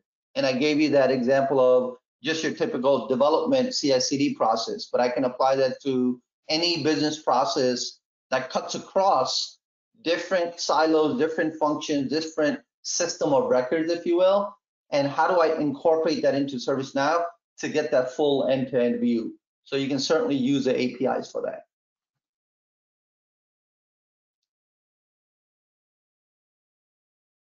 Next question is, can the Now platform integrate legacy ERP systems? So what we see with customers is there's sort of 5 main systems of records that most of our customers have. One, on the front end, there's a CRM system. On the back end, there's an ERP system, to your question. There's a finance system of record. There's a HR system of record. And then there's a more of a collaboration communication system of record. So most companies typically have these 5 major platforms. And in some cases, as you guys know, there's more than one of each. However, the value, as I said in my talk, that ServiceNow brings to any of these 5 systems of records is when you need to deliver a employee or a customer outcome, it typically cuts across all of those systems of records. And I'll give you a very simple example, and this is going to answer your ERP example. So if you think about us hiring or onboarding a partner, a vendor, or even an employee, what are all the things that we need to do as individuals when we onboard, whether it's a partner of ours, a vendor, or employee of ours, right? We have to cut across 5 or 6 of these different platforms to go make that happen. I was just talking to a major airline, and when they onboard a vendor, they have to go through their security department, their finance, their HR, their vendor management, their risk department, the resiliency department, right? So there's literally 6 to 8 different departments that they're cutting across on. And yes, one of them is an ERP platform for all of that order to cash, peer to procure process. So therefore, what we're focused on is really that end customer, employee, vendor, partner experience, and how does it need to be delivered horizontally and integrate into the different systems of records to go deliver that experience. And to answer your question, if one of those systems of records is the ERP system, we are certainly integrating with that for the data that you need for that workflow.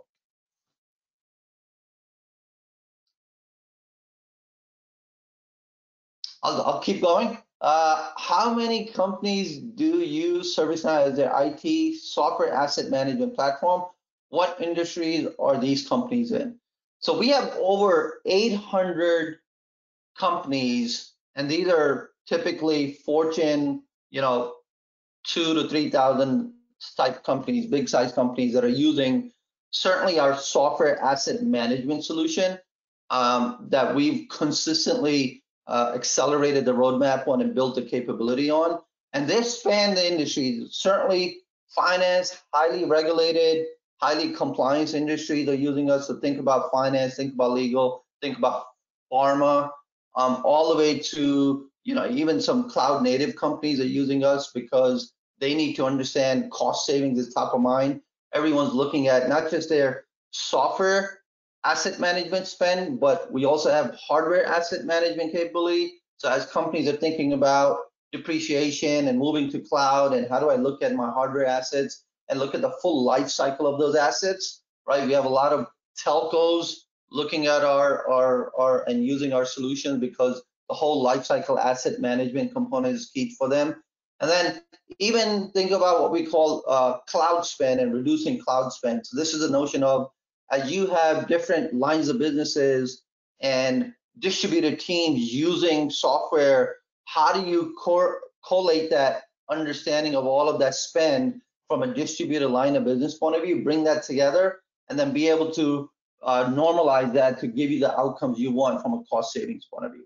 And that's applicable to practically every industry, right? Every industry has distributed teams working and spending funds on software. And so we're helping most of those industries today.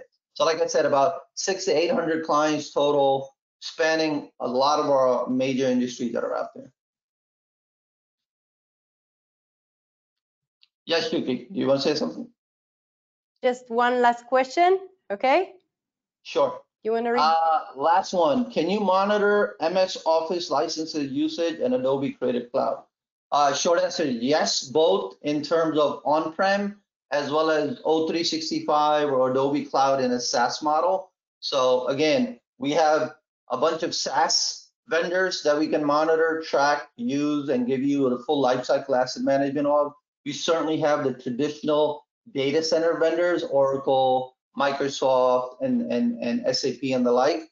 And then we also help you monitor and track a lot of the cloud components and those distributed services within cloud as well, right? So all three of those are what we do today. Okay, great. Zaki, thank you very much. You're welcome. Thank you for your time. Please stay with us for the next session. I would like to invite Chaim Lederman, OpenLM VP Sales, to host the panel of discussion. You're welcome to ask our professionals any question you like, and do so by using the tab in the right side of your screen. I know there were a few more questions for Zaki, and I hope we'll be able to address them during the discussion now. Chaim?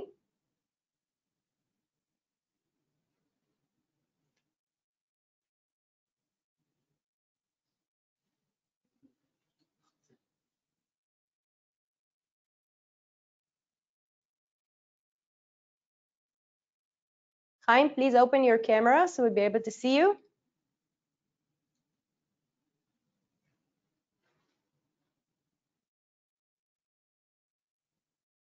Chaim, you're muted. Please unmute yourself. But you need to, okay, now I'm unmuted. Good Welcome. evening, everyone. Yeah, I'm here. Good.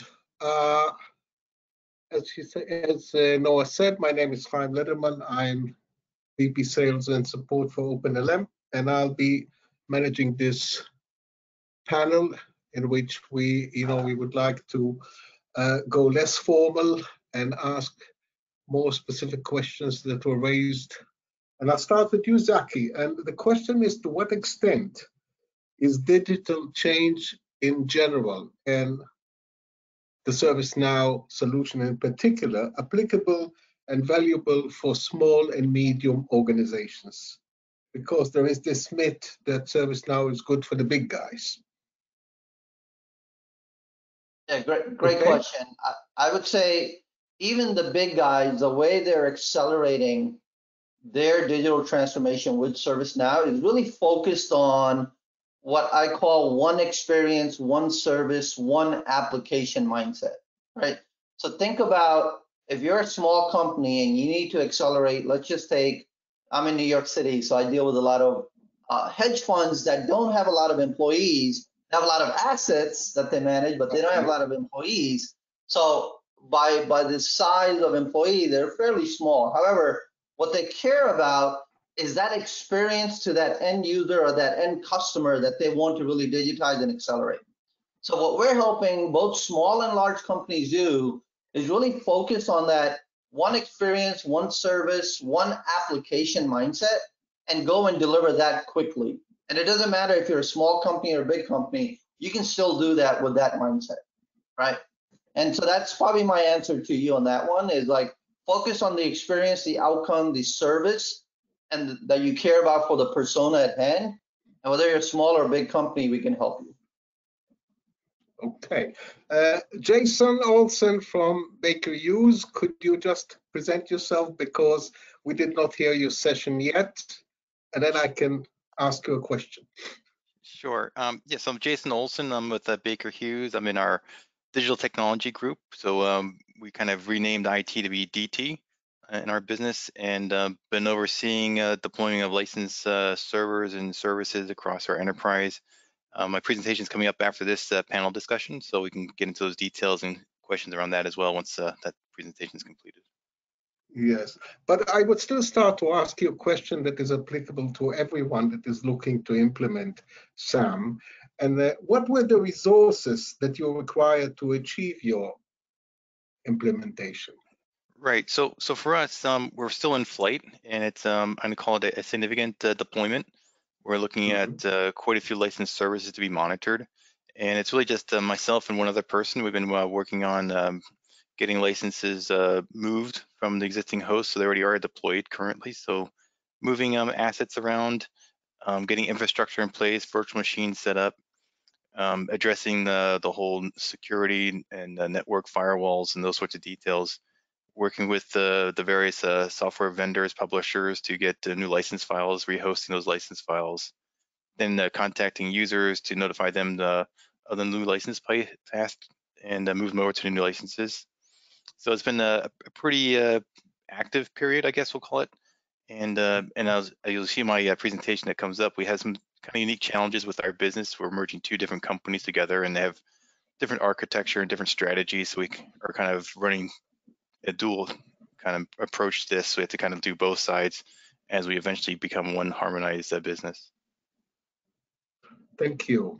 Branislav, you had a brilliant presentation, but what you didn't tell us is what were the actual difficulties you were facing trying to integrate three systems into one and live. So how did you convince them to pay for three systems, and what's the advantage? Oh, thank you. And that's a really great question. So how did we convince them? You need to understand that we are a huge corporation, and we are, with each system, we are targeting something different internally. How did I convince our company to go with OpenLM? Because I can elaborate on that, because that was entirely under my jurisdiction.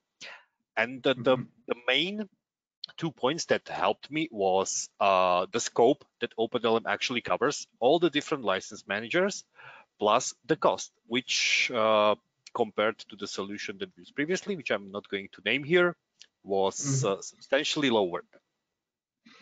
And so how do these systems work together? So we use one core system, which from Zaki's company. We use ServiceNow for our hardware asset management solution, for our ITSM, for our application deployment.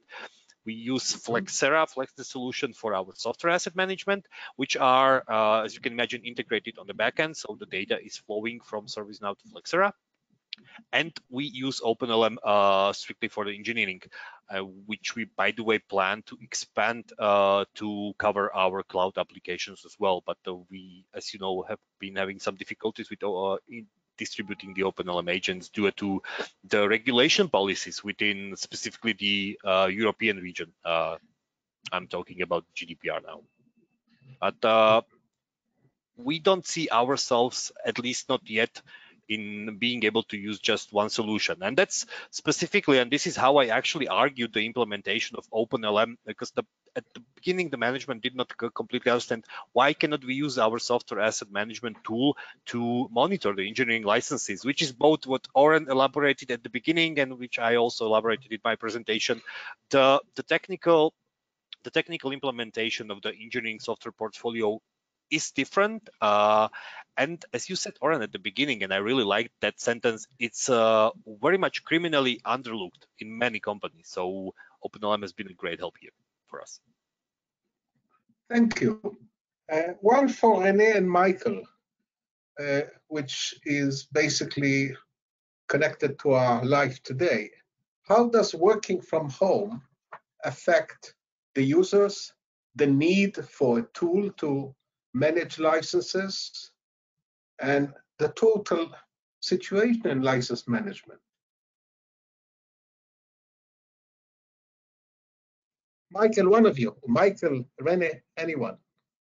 We can't hear you. Yeah. I have to unmute the microphone, so. Okay, that's good.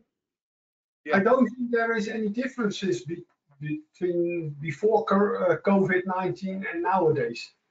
The amount of use, well, the drawers, hoe moet je dat zeggen, de tekenaars, the ones who are using AutoCAD are still using AutoCAD, and the ones who are using Esri are still using Esri. And I don't think there is a minimum of usage now.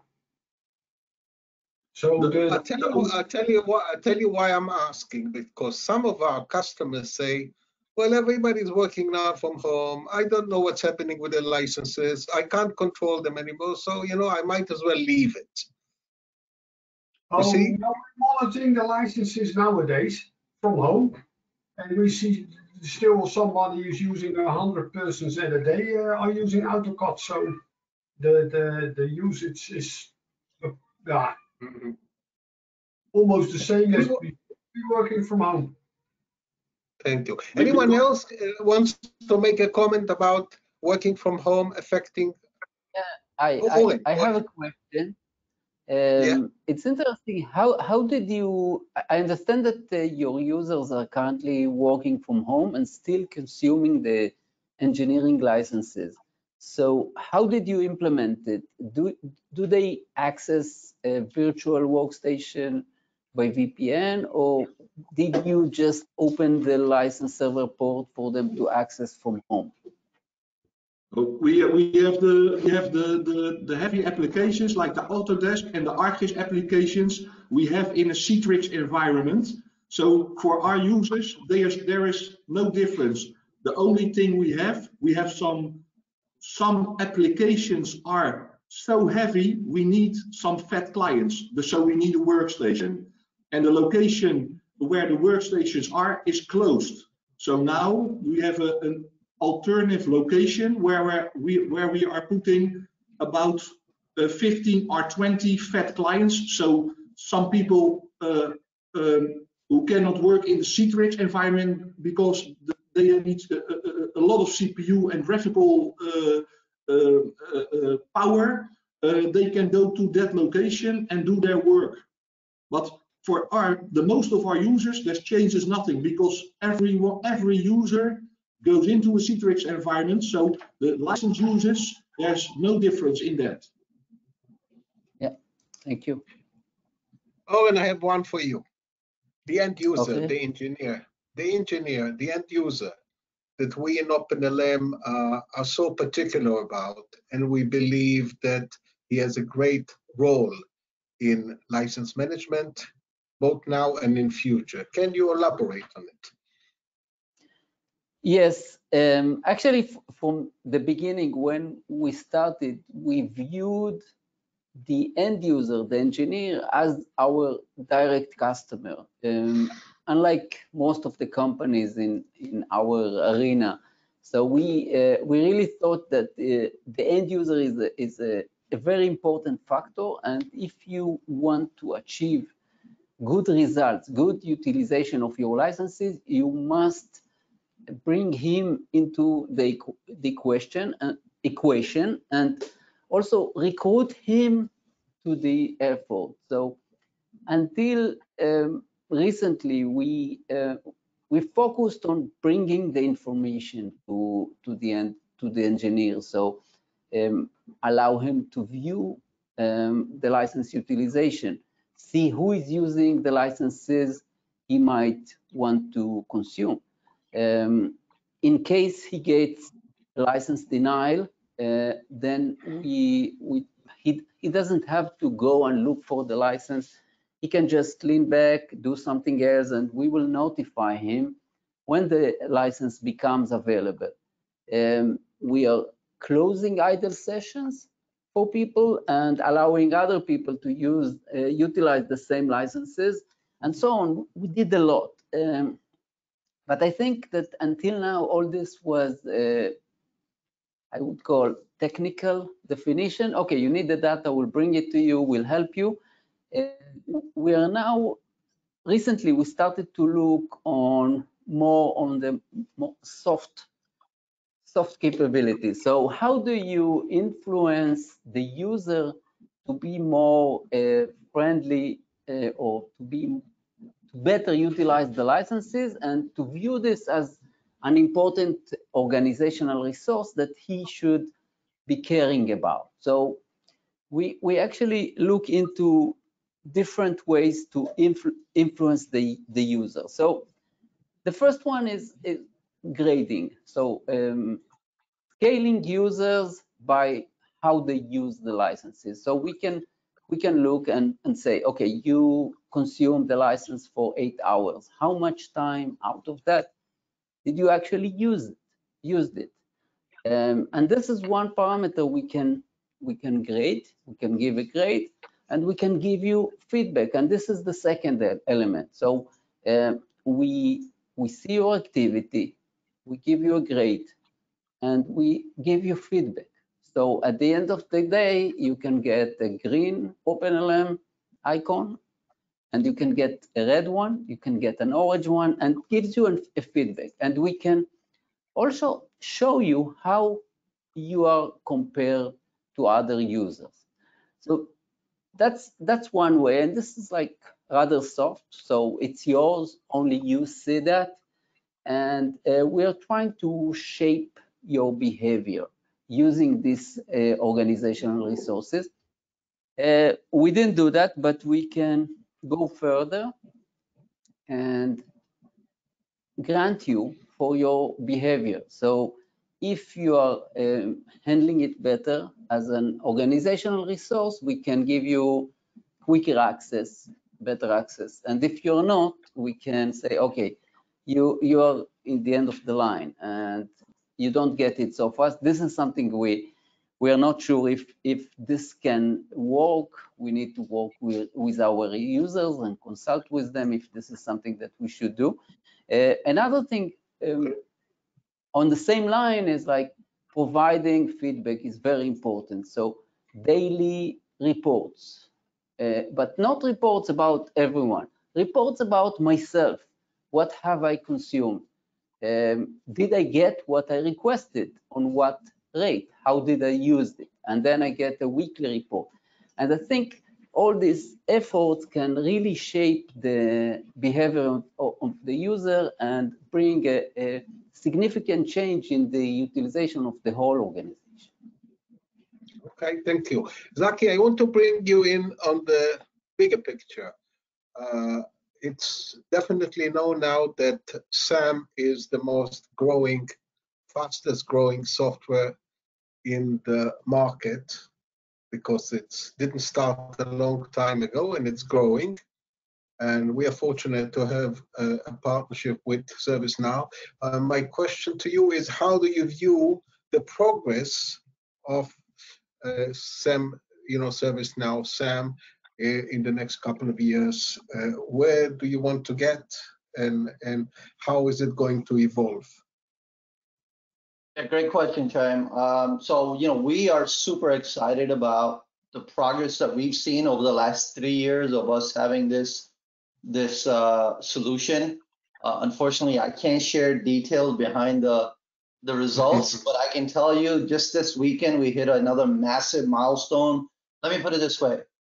What it took our service management business to do in 10 years, we've done that with SAM in 3 years, right? Just to give you an example of where we are. And then for the next 5 years, our plan and our strategy and what we're hearing from our customers and partners and vendors, all the big GSIs, when you think about Accenture and KPMG, et cetera, Deloitte, they're all lining up 100% with where we're going. And if you think about the value of why we do SAM, is because the rest of the data that's in the ServiceNow platform allows you to take that asset data, but then put a full lifecycle view around it, right? My cost, my health, my availability, my performance, my risk, my vulnerabilities, my business context, my user context. So that's the power that we're seeing from our customers that are deploying this and leveraging it. Is I can look at my application portfolio, my asset management, my vulnerabilities and risk, manage that entire life cycle. And that's where we see the excitement coming back from our customers. So if you think about that and the expansion of that long term, that is where we see a massive opportunity, and we're super excited about where we're going there. Thank you. I have a question. Branislav, one more for you. Go ahead, Logan. Go ahead. Yeah, Zaki, I'm interested. On average, when you go to some customers, do they have an existing solution, or you just go in and start everything from scratch because until then they didn't have anything? Yeah, I would say they certainly have. I would say probably good 60% have an existing solution. Keep in mind, we're selling to, Fortune, say 5,000 companies, right? So majority of them definitely have an existing solution. However, they're not getting the value out of those solutions. There's a very heavy maintenance, management, integration to get the value of that solution, right? And then frankly, if you think about SaaS capability and you think about cloud spend capability, a lot of these future modern environments, right? That's where we're also helping customers, right? Like I have a client, a big pharma, in a matter of 6 weeks, they determined an $8 million overspend on a major SaaS component. That's a CRM vendor. I won't say the name, but a CRM vendor. Another one saved almost $6 million in 2 months on a major SaaS component, right? So the point is, like, yes, they have the products, they're not getting value, they're not integrated into the rest of the data sets, and therefore they can't get quick value out of those solutions, right? So it's really that tying the SAM data into a single IT platform and then leveraging that is where they're seeing the value with us. Thank you. Thank you. Branislav, one for you. Give me a single thing that you're missing now in your implementation. Is it monitoring? Is it reporting? What is, if you had to choose one thing, what would you choose? What feature would you say, if I had this one, it would, so would for have been OpenLM, great? for OpenLM, that would be if we could tie and see the cost of the licenses. The same way that either ServiceNow or Flexera, are allowing you to import your contracts, import your purchase orders, import the cost of the licenses, and then actually provide an output that's already tied to the cost. If OpenLM had that, I think with the integration with ServiceNow, it might come. It's coming. It's not, we got to use Big Brother to help us with that one. So we are at the best in what we are doing, and they are, much better, much more qualified in what they're doing. And if we combine it together, you'll find that soon enough, this is going to be an existing feature on the ServiceNow dashboard. So, and as you have ServiceNow and you have OpenLM, you will be entitled to use it. So, good. That's a good one. I have one that I want to share between Zaki and Oren, and I want you both to take a look at the future and try and look at 2 things, and then everyone else can join in.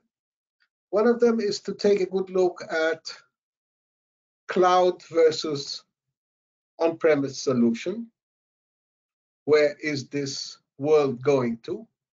I know everybody says it's going to the cloud, but it's been going for so many years and it didn't get there for some reason. And the other thing is, what is the future of licenses?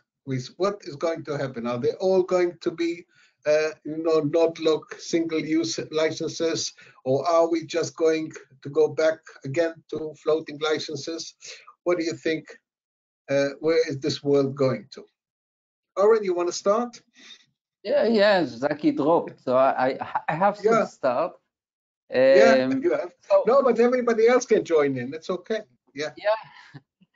So it's a very good question. I was thinking about that. That's very interesting, and I think it starts. So when we consider licensing, we need to start with communication. So everything starts on networking and infrastructure and communication. As communication gets faster, then more functionality is moving from the client application that we would typically see. We see Autodesk, we see ANSYS, we see different applications, and it's always traditionally running on the end user workstation. And now it's moving, actually not very slowly, it's moving fastly to the server environment. So as applies for that, we will see more and more licensing moving from client application like we see now, desktop application, ArcGIS, AutoCAD, different application. It will move to the server. Now, this is the real trick now. On the server, what's going to happen? Because currently we see most companies are going for the approach of let's choose one factor and just stick to it. So they say, typically most companies will say, okay, what can we stick to? Users. Okay, users is good. We charge this money for a user. I have different offers, so I will charge $10 per user for the lowest tier, and then 20 for the mid tier, and so on. So that's what we see today. I'm not sure if this is going to continue exactly like that. So as communication is getting faster, and we already have 5G, even here it started, it might go to more like micro actions, send that here, send that there, and we might see some licensing switching from the user model more to a model that actually measure things done and what do you pay for that, and then it's more like a token licensing than what we see today. Zaki, you might. Any comment on?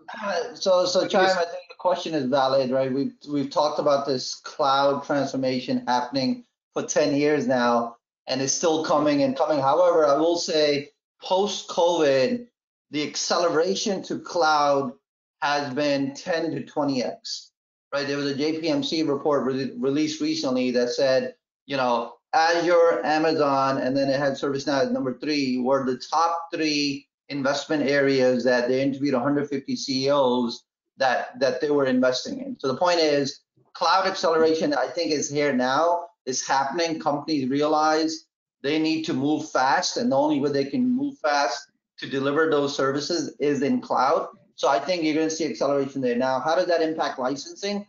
I still see, so most of my clients are telling me, hey, 40 to 50% of our applications are going to go to SaaS.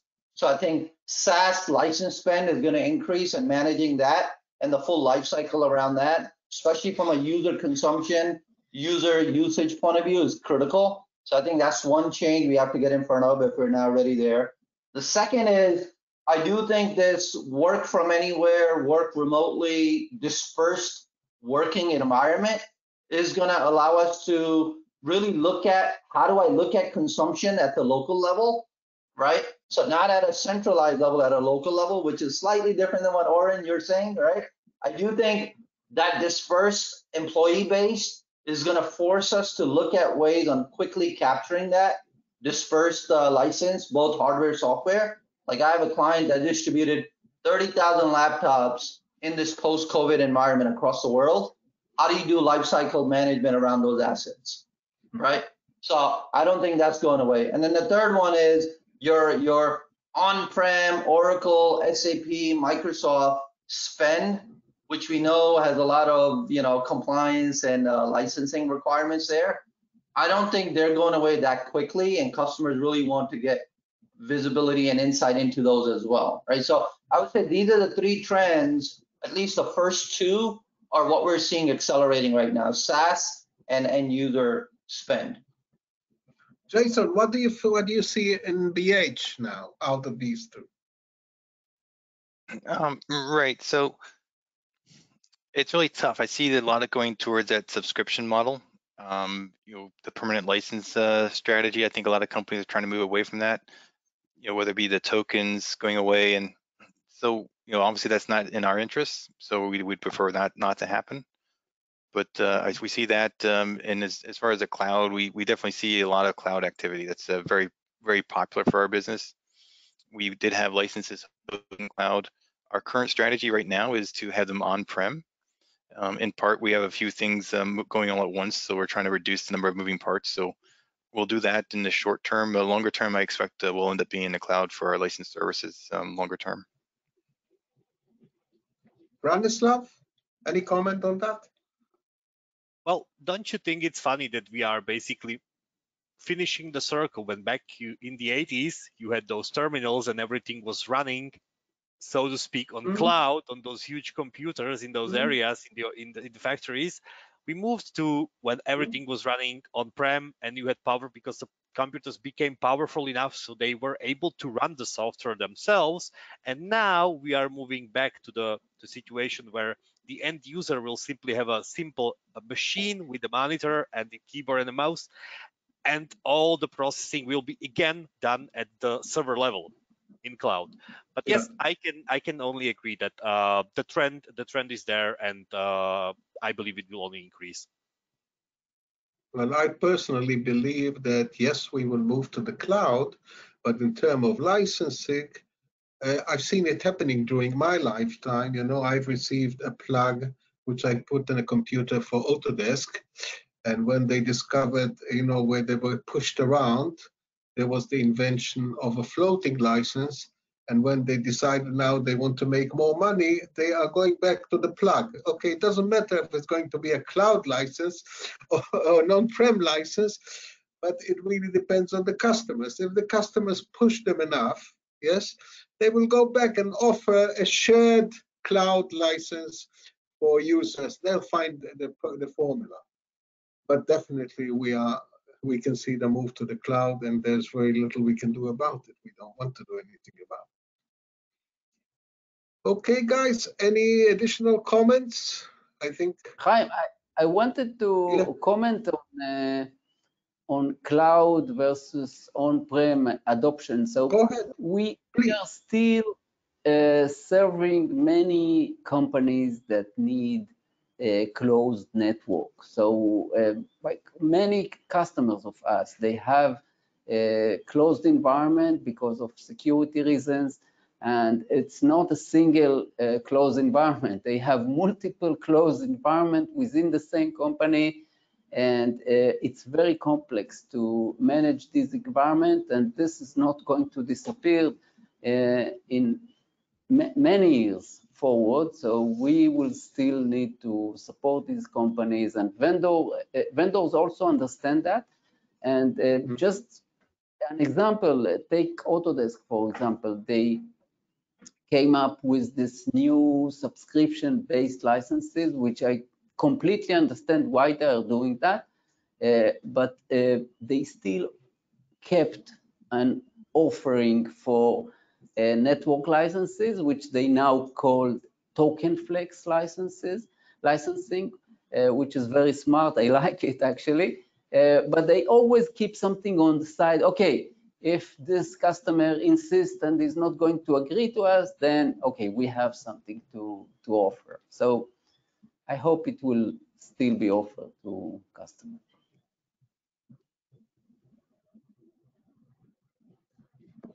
Okay, let me see if we have any more questions.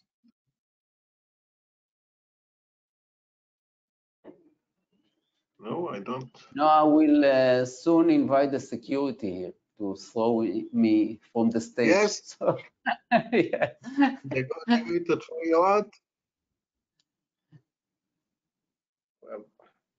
I can't see any more questions in the box at the moment. And okay, I've got here.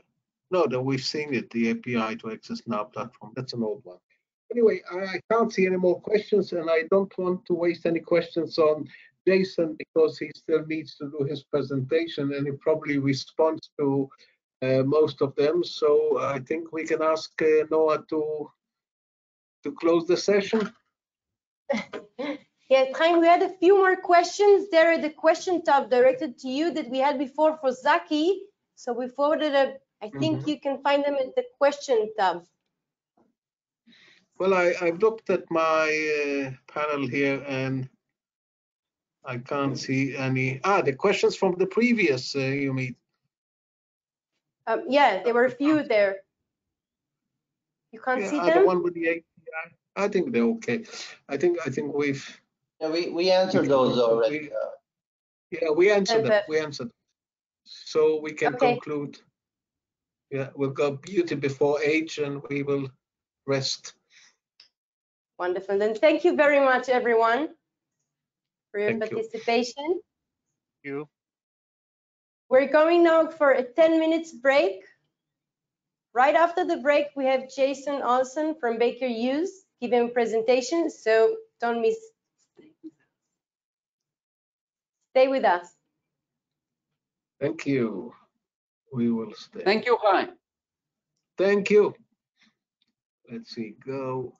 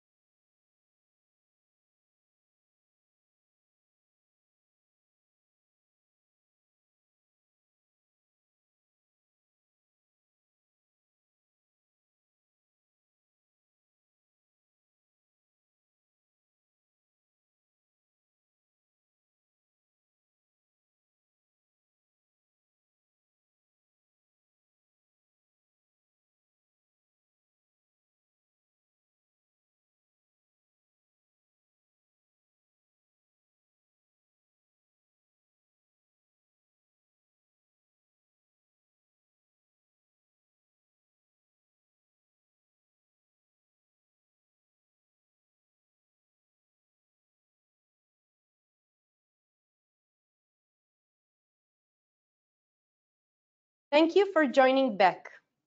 Our next presenter is Jason Olson, Senior Staff Enterprise Application Engineer in Baker Hughes. Baker Hughes is an energy technology company with operations in over 120 countries. Jason will share his experience of how a middle-sized company merged into an enterprise such as Baker Hughes. He will share his best practice of how to assist the company in such a transition. Jason, the stage is yours.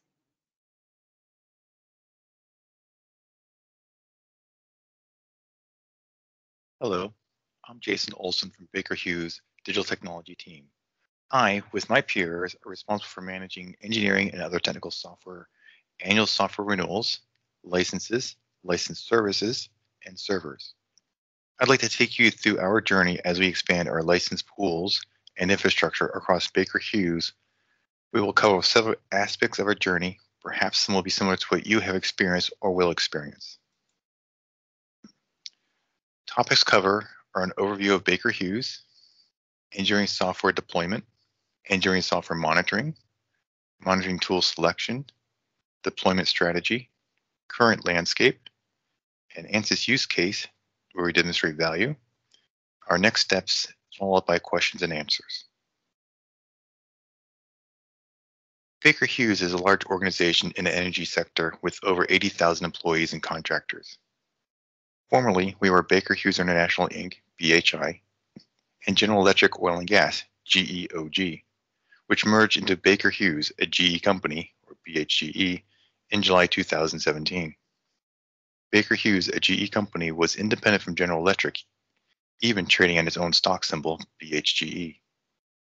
With GE as a majority shareholder at 5/8 of all stock, we enjoy some special benefits that are not available should ownership drop below 50%. Our relationship gave us access to GE's impressive buying power, IT infrastructure, new technologies, business processes, and overall global strength. The two legacy businesses began to integrate into one business, including HR and IT platforms. This was a significant shift, as very little between the two organizations were done in the same way. Either way is fine, but together there is conflict and things quickly became very difficult. The GE underlying infrastructure was going to become the standard for BHGE. This includes PCs, servers, networks, identity management, and HR systems. The challenges we were facing were significant.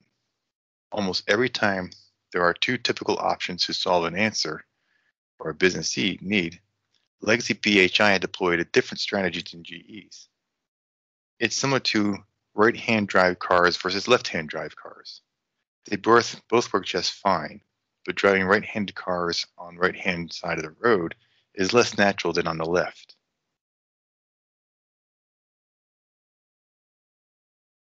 Some of the key aspects that the two legacy organizations differed include general control of how users access and engage digital systems.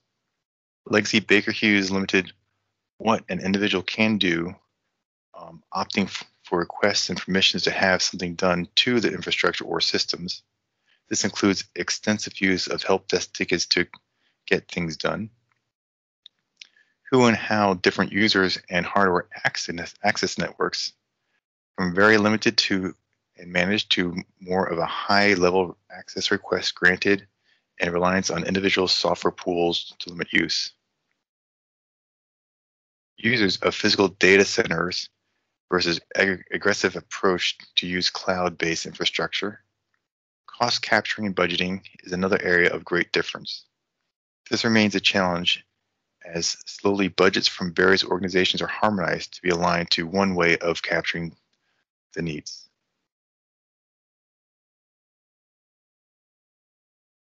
GE always intended to reduce its ownership of BHGE from its 62.5% to something less.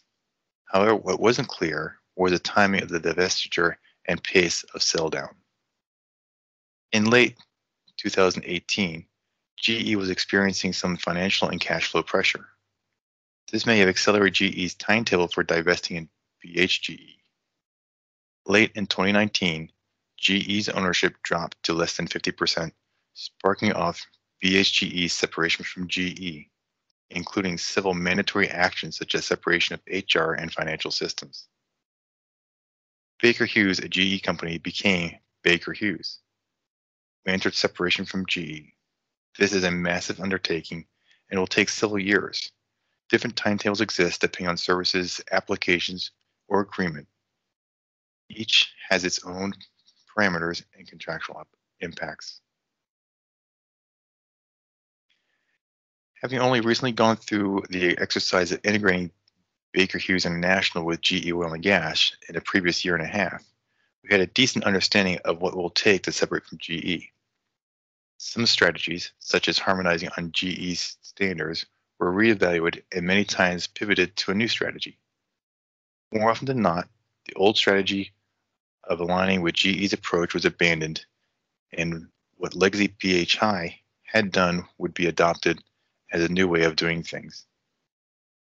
The work ahead of us is significant, yet exciting to define how we want our company to look like and how we will do it. The two legacy organizations had different approaches to how software is provisioned and deployed to the user's PC.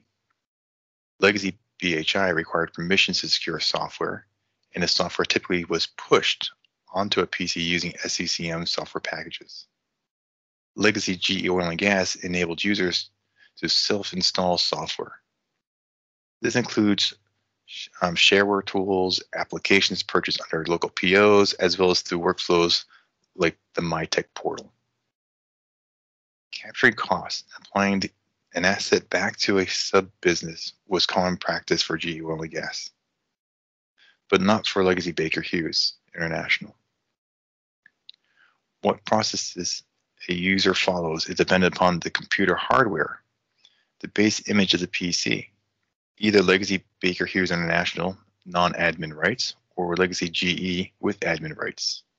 This is confusing for those who have more than one PC and need to follow both business processes if they have a PC from each legacy organization. We seek to quantify demand for software tools. This includes understanding who is using the tools, where they're located, when they access the tools, and for how long. Having two legacy systems continues to add complexity, as there are two Active Directories and not all user IDs or Windows login IDs are captured in both tools. This impacts enriching usage data, including adding in geographic and business parameters. Usage data aggregation across all networks and systems can be difficult when tools are used or key software pools do not have data captured. Through aggregation of data, we seek to reduce administrative costs by optimizing pool size as well as a number of pools offered. This includes site, region versus global licensing pools. With geographic and business data tagging, renewals and cost sharing can be applied. Divestitures and acquisitions are common for our organization. Understanding the impact to existing pools and capacity should assets be released with a divested business or need to absorb new demand from an acquisition. Actively managing software is something that has been somewhat inconsistently deployed across the two legacy businesses. Access control often is left to how software is installed and configured, so more of a passive strategy as opposed to blocking unauthorized users or checking for non-compliant use. Releasing hung sessions as well as identifying what sessions or users are idle typically was done manually, if at all. Very little is done proactively encourage use of preferred tools and discourage non-preferred tools. We have a lot of engineering and technical software packages, many individual pools from legacy businesses as well as pools that were managed and administered by other GE businesses. The legacy Baker Hughes International organization used Altair's Software Asset Optimization, SAO, to help understand who was using what assets, for how long, etc. There were well over 6,000 users covered by the SAO tool. Prior to SAO, legacy Baker Hughes International used Flexera's FlexNet Manager for engineering applications. The legacy oil and gas business had a 500 user count deployment of OpenLM. This were managing SOLIDWORKS users within a large business group to enable cost sharing or bill back across the various sub-businesses. The business was able to reduce SOLIDWORKS renewal costs by $120,000 through combining and reducing the total number of assets managed into 3 large pools as opposed to many smaller pools. Most of GE Oil and Gas did not have formal tools to help manage assets or usage. It was more of a local IT team's knowledge as they managed the software license pools. Through separation from GE, a team was assembled to address the software provisioning, access, compliance, and monitoring. The software governance team performed their analysis of potential solutions and integrations to existing tools such as configuration management database systems, and Flexera was a platform of choice with FlexNet Manager Suite or FNMS. However, not automatically included by Flexera was the FlexNet Manager for engineering applications. The team was down the path of securing Flexera's engineering module. However, based upon legacy Baker Hughes International's experience with Flexera's engineering module and legacy GE Oil and Gas experience with OpenLM, the topic was reopened for evaluation. Ultimately, OpenLM proved out to be the better choice based upon features, price, and history of customer support. We opted for the following from OpenLM: License Allocation Manager, Vendor Daemons. Initially, 80 of those were purchased, but recently expanded to 260. 15,000 users and 15,000 active agents. Reporting Hub, roles and permissions, directory synchronization, group usage, project usage, and alerts. Our plan, still in execution, is to have all licensed services monitored with OpenLM, and as many as we can be hosted in our licensed server farm.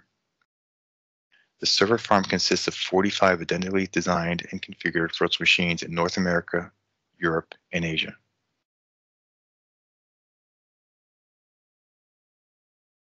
We are looking to capture usage per user and associate it with the user's business unit and location to enable cost sharing or bill back or similar financial cost assessments to cover the costs of software renewal and expansions. Drive compliance through understanding who is using what and when and where. Capture software usage associated with specific projects, customer orders, or similar where projects are quoted as a cost plus. Automate licensed service restarts and automate notification of services going down. Have a dedicated 24/7 support team to ensure licensed services remain operational and available to the user community. Dedicated team to update license files, ensure server OS is up to date, and complete most internal administrative tasks. Historically, this was done by each license pool owner, and there were many owners. Automate the release of idle software sessions. Perform an analytics to determine pool right size using OpenLM native reports, as well as enhance analytics through Power BI desktop or other data analytic tools, and address denials of service. Currently, we have consumed 66 vendor daemons and average 8,800 unique users per month and are monitoring over 100 licensed services. Users continue to be added to our monitoring as license pools from GE are moved to Baker Hughes' landscape, and existing Baker Hughes pools are brought under monitoring.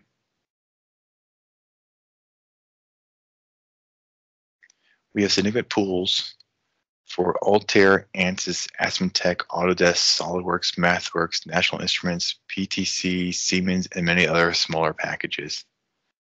We anticipate having well over 200 licensed services to monitor, several triads deployed, a broad range of licensing technologies, FlexLM, HAS, RMS, and licensing pool strategies, concurrence, token, named user, site, and regional global license pools, and so on.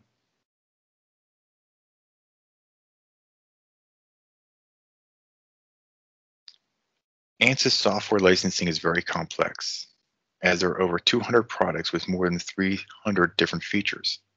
Just like a Swiss Army knife, some products have many tools, or features in the case for ANSYS.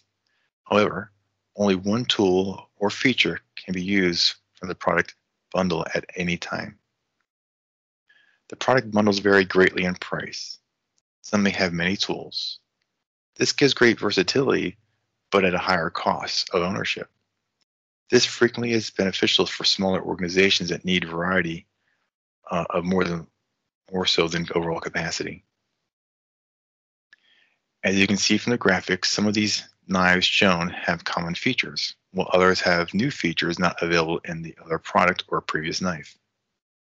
Just like holding a knife, you can only operate one tool at a time and only one person can hold the knife. If a saw blade is needed, there are only two knives available. One is a more expensive version with many other tools. Should a tool only be available in the full featured knife be required, say the can opener, you will have to wait for the full featured knife or product to become available. This is an example of how our complexity of the ANSYS landscape. I'm trying to use this with the Swiss Army knife visual. On the GE's ANSYS pool, there was seemingly limitless capacity based upon specific GE ANSYS agreement and deployment model. Users enjoyed having what they wanted when they wanted it. GE had a very long relationship with ANSYS, even co-developing and improving many of the ANSYS products. Some packages in the GE portfolio have been grandfathered in to their offering and not available for new purchases. This made mapping GE's usage data to our needs very difficult. GE had a special relationship for surge in demand capacities, and this also was not available to Baker Hughes under our new Baker Hughes ANSYS agreement. Determining the right size of the pool can be significantly impacted based upon the different kinds of demands that we see throughout the year. GE oil and gas business had developed many designs and analysis automations that call up ANSYS routines. This can cause sharp peaks in demand due to the rapid series of calculations getting initiated. Use of Cray and other high-performance computing resources enables a lot of work to be processed rapidly, as well as quickly consuming licenses, again, causing us spikes in demand. Early in the separation process, Baker Hughes stood up its own ANSYS pool. This deployment would prove to be one of our most challenging pools deployed. Fortunately, we had recently deployed OpenLM and were monitoring ANSYS pool. Very early on, we experienced significant denials of service. This would break the many automations and routines called up features and packages. We also had situations where these automations were referring to old ANSYS packages and package names that were not available. This again breaking our automations. The ANSYS user community was very anxious and people began to hoard licenses, not releasing them back to the pool at the end of the day. This further stressed an already fragile ecosystem. We needed to identify where to focus our attention, and using OpenLM was crucial in this activity. Focused, followed by monitoring, then implementing controls and behavior modification helped to quantify the problem. We then could purchase the gap between the current capacity and our reasonable likely capacity required. To gain focus, we use OpenLM's native reports, first being the feature usage summary. This provided a means of quantifying what features were in use at the moment and helped to guide us as to what else should be evaluated. The evaluation included contacting users to understand if they could use other features that were not in such high demand, or see if they could schedule jobs to another off-peak off-peak period. The quality of service report offers a clean and simple means of understanding how many seats we are using to ensure a specific level of availability. What is less obvious is how different quality of service levels actually feel, or how broad of an impact it has on the user base. Other than the obvious 100% or 99+% quality of service is good, from the user's point of view, it is less clear what the business impact would be at a lower quality of service level, such as 95%, 90%, or perhaps even lower. Shortcoming of the quality of service became evident as there was no insights when demand exceeded capacity. Also, it treats all hours and days of the week equally. Having significant operations in Europe and North America, there are definite higher demand times of the day as those two time zones overlap.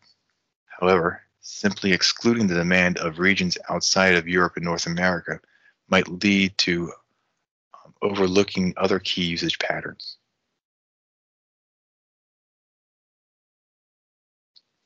The denials of service provided to be another difficult report to fully understand, as it appeared to overstate the rate of denials. As can be seen by the chart, one user shows a huge number of denials.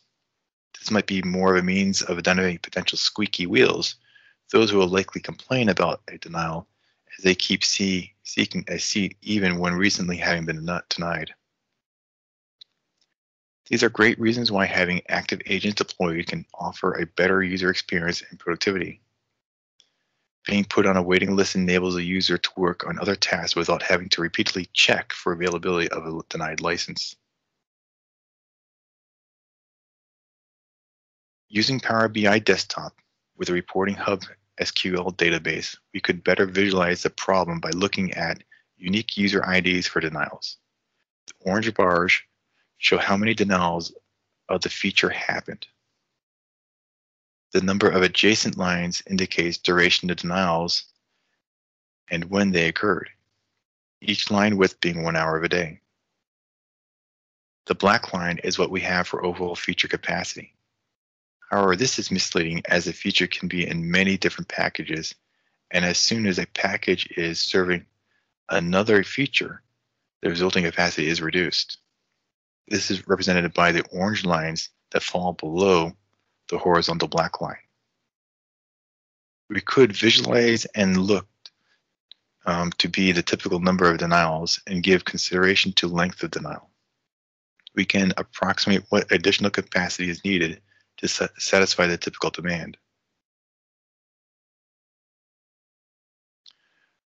OpenLM has a native heat map view. This provides a quick means of visually capturing peak usage periods. However, there are downsides as a heat map is relative to the pool entitlement size.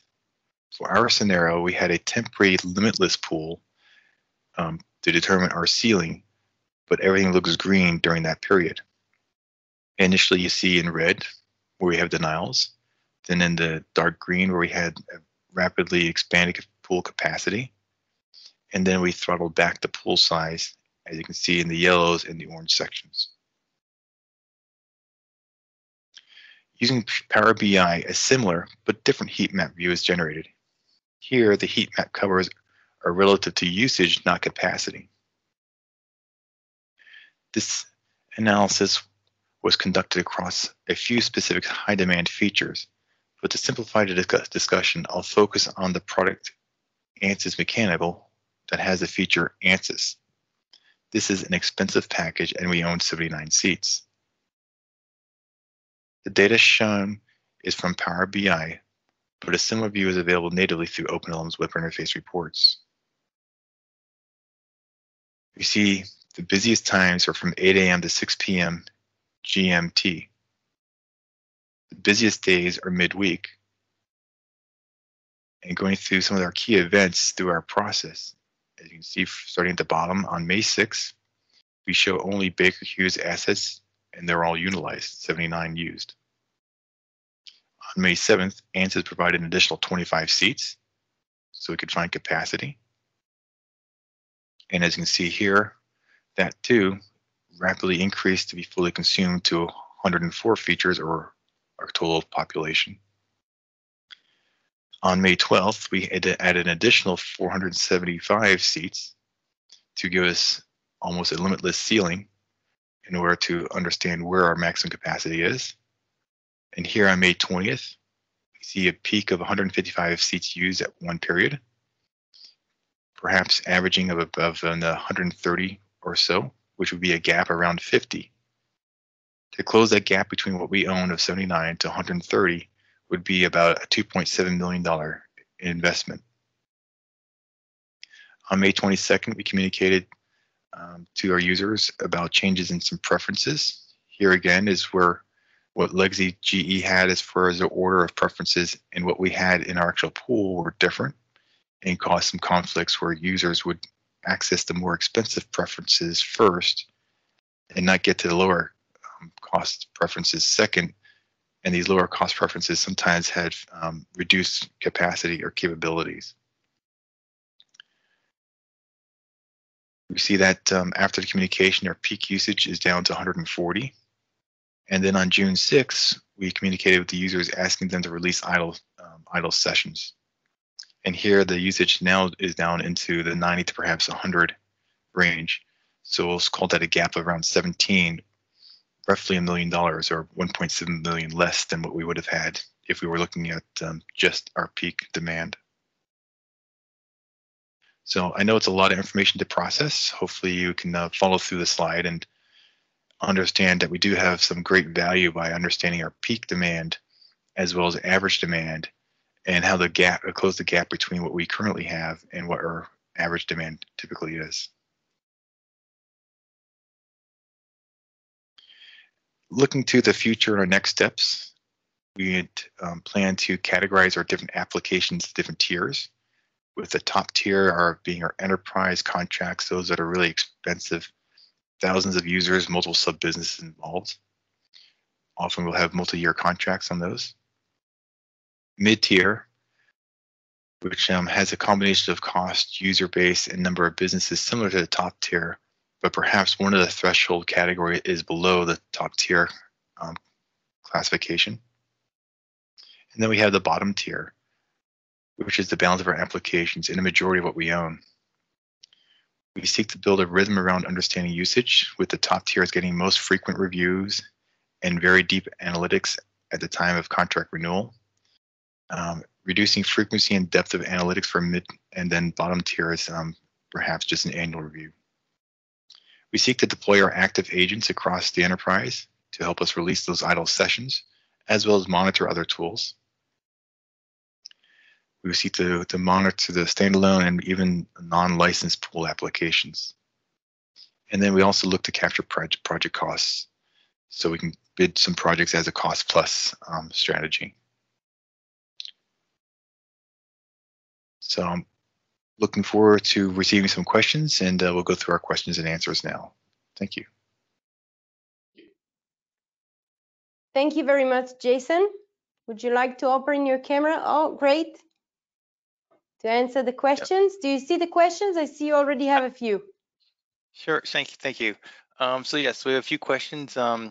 So the first one is, now that we have experienced two different approaches to managing our IT landscape, one's Baker Hughes and one GE, what's my take about what to keep versus what to close or do away with?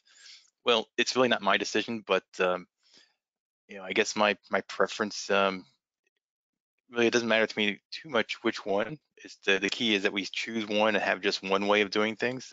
Having the two methods at the same time has been really a challenge for us, and that's been really extremely painful. I guess seeing as I'm from the legacy GE side of things, I'm more familiar with the GE side, so that was kind of like, I guess we'll call it more natural. But there are benefits, I suppose, going to the Baker side of where you don't have admin rights to your computer. There are a few other things they had historically that put more controls in place, which as you start to scale things up, that's helpful. You have some more controls. It is going to be a definite challenge, culture shock for those who are used to having like admin rights to not have admin rights, can't install software. But then on the same token, from a business point of view, that's a benefit to our business, and that it reduces our overall risk. So the next question is, wanted to talk about the GE approach to manage costs. Its cost centers for IT services, what are our benefits, any downsides? So yeah, it's an interesting style of addressing the costs. Legacy GE did do this build back strategy and treated each of the businesses as their own profit centers, and required the different groups to budget their expenditures. Whereas on the legacy Baker side, once again, two choices, either A or B. They chose B when one group chose A, so they did the opposite. So it was all held at headquarters, and they didn't do an assessment back to those product companies or sub businesses. I see our future that we'll probably go towards that build back strategy, although it's not 100% formalized. It's a little bit of a mixed model in the short term. I think the benefit is that each of the businesses who actually make the money for the company can understand the value of these tools. And if they see that they have a lot of different tools and perhaps aren't driving as much value as would have liked, they'll make a change and we can look to reduce our overall costs. Some of the downsides, I guess, is that everybody to see what to budget. So you get a lot of questions about, well, what's my spend going to be for the next year? And we don't really necessarily know what their spend's going to be. In part, we base future spend on historical usage. So we take the entire renewal cost and do a percentage of total usage hours per application and assess that against the product company. So that's how they get their part of the bill.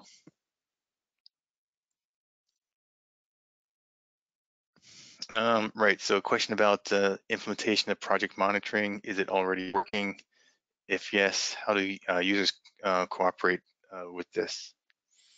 We don't actually have that. As I mentioned at the very end of the presentation, the active agents are not deployed currently. So we haven't done that. We did have a meeting earlier today with the team to do a pilot. So we're looking to get a pilot going to better understand the active agents, the benefits, tracking project usage, either pre-revenue, such as when you're doing quotes, as well as later on when you actually have won an order and then do a cost plus bid for a project. So that's to become an opportunity for us to evaluate. I'm really looking forward to the ability to release idle sessions. I think to me that's the area I'm most excited about, as well as driving adoption of preferred tools. So as you can monitor all the tools and find who's using the non-preferred tools, get an opportunity to reach out to them and discuss why they're still using non-preferred tools and encourage the use of preferred tools.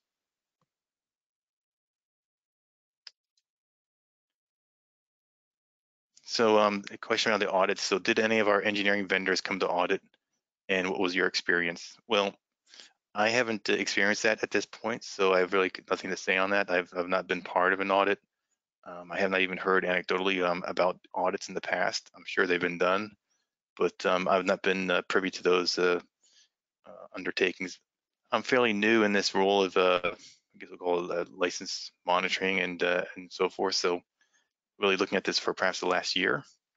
Prior to that was a little bit of just OpenLM experience, as we had one SolidWorks pool. We're trying to do our cost allocation. So that was my experience in the overall license monitoring. So not so much on the audit side of things, but I'll be interested to see how those things pan out in the future.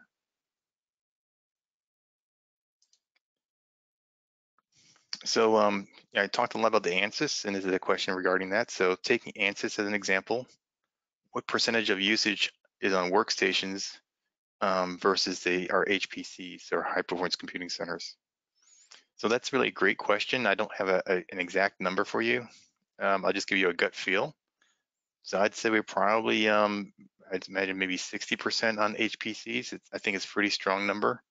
We have a lot of automations that automatically run from whether they're doing a quoting of jobs or other things, and they'll actually call up HPC resources. So I think we have a pretty large number there. We also have a lot of very complex calculations being done in the CFD area, so that's also HPC usage. So it's and that's been kind of causing some challenges as we have a lot of routines kicked off quickly through the automations. So that's a common pain point for us.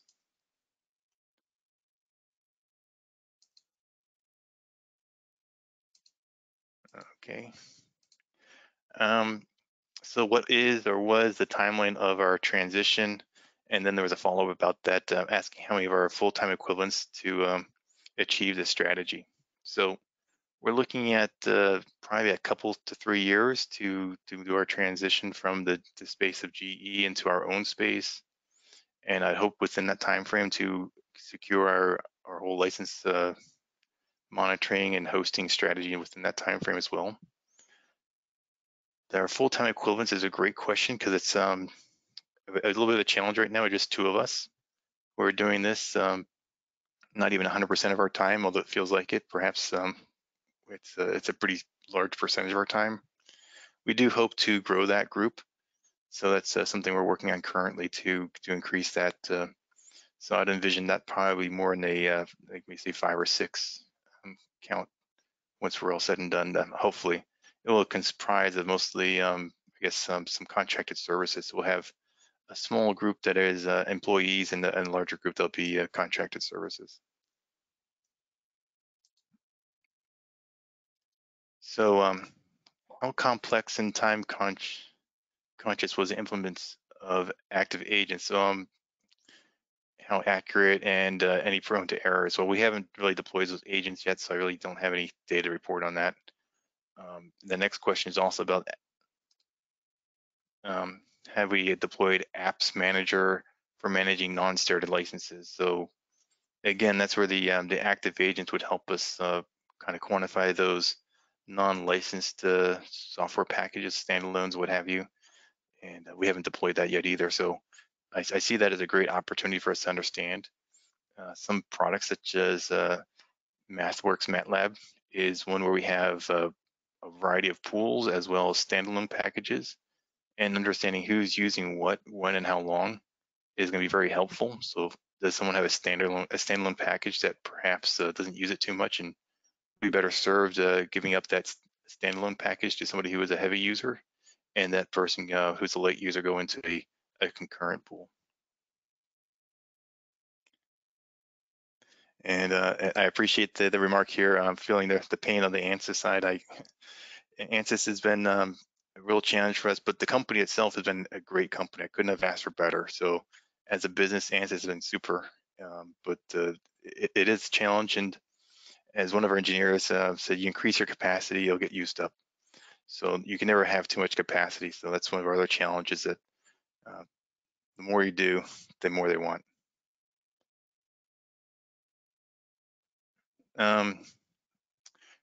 Right, so the question here was on how many users do we have in the ANSYS space. I'd say we're probably in the around 1,000 perhaps users of ANSYS. Some are heavy users and some are light users, so we have a wide spread of that, but we have a pretty large user base, so I'd say about 1,000.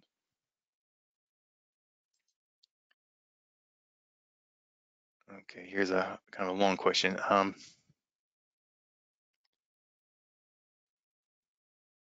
Okay, as a large organization, don't talk duplicate spend from a cost perspective, not a security perspective. What is there in place that is inexpensive to give visibility to large organizations?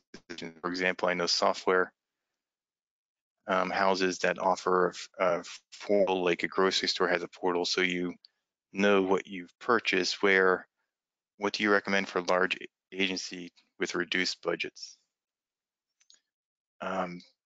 Not 100% sure if I understand the question totally.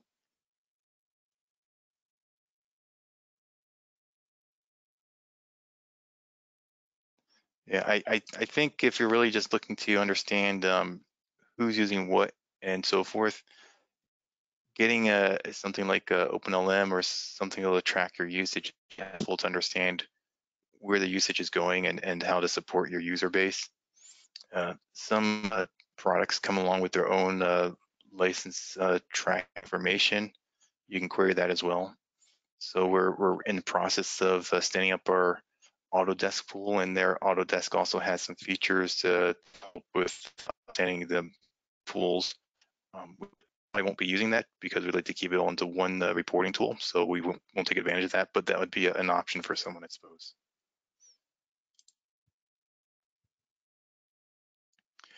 Regarding budget spend, is that driven by user committee for your applications?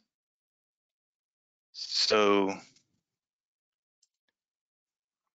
it's based upon usage. So we ask the different user organizations to allocate funding based on % of total usage. And if we find that our pools are greatly oversized, that we would actually reduce the pool at the next opportunity to reduce the overall spend. Likewise, if we find we have a lot of denials of service, such as the ANSYS example, we would do a cost share across those businesses as we expand those pools. So again, it's based off of actual usage. And here is where it'll be an advantage to those who have active agents deployed to release those idle sessions, because then it will reduce the cost of their own home business. Everything is driven really off of your product company, and if their profitability is higher, such as reducing your license spend, that's in their best interests.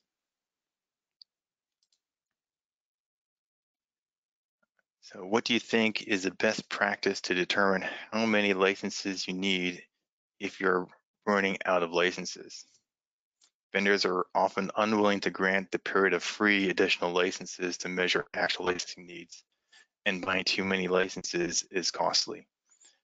Absolutely, I agree 100%. And that is, as I mentioned earlier, ANSYS was a great partner for us. They did give us access to, as I'll call it, that limitless pool.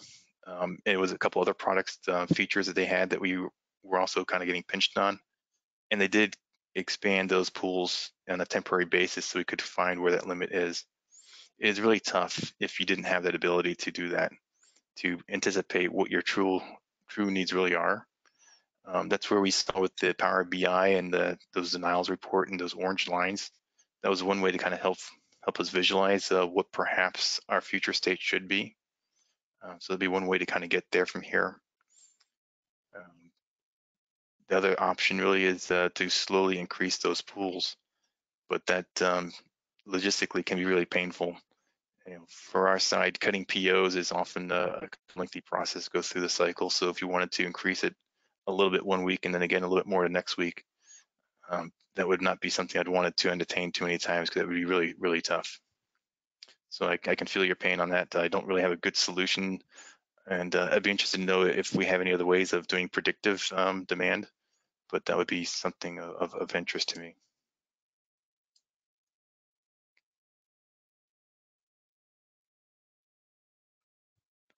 Okay, I think this may be more of a comment. So it says audit. Huge Fights reporting hub can help to monitor compliance cases. So yes, we do have the reporting hub, and that is going to help us a whole lot to keep track of our usage.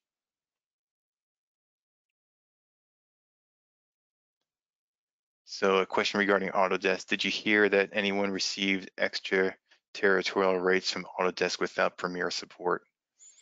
I don't know about that. I'm not familiar with that aspect. We have an enterprise agreement that we're working at. It's not yet finalized, and we'll have 3 pools, one that's going to be hosted in the Asia time zone, one in the European time zone, and one in the Americas time zone. And that's just because of Autodesk's token usage. It's based on the server time, so it's a token day of a server, and their tokens basically expire end of the day. And if you still have it at just after midnight, you get charged essentially another full token day. So their tokens are a full day usage or portion of a day if you don't use a full day. So how do I map account names to cost centers? So this is a little bit of a painful process, but essentially I have the user's IDs, which is their Windows login, often, but not always, that aligns to their, I guess we'll call it Active Directory information. And there is another portal that I have access to that can link these Active Directory record IDs to geographic as well as business units. So I can use that to determine which group they're within. So I think I'm probably getting close to the end of my time. So yes, I don't want to interrupt because there are so many questions, but can you choose like one last question to answer?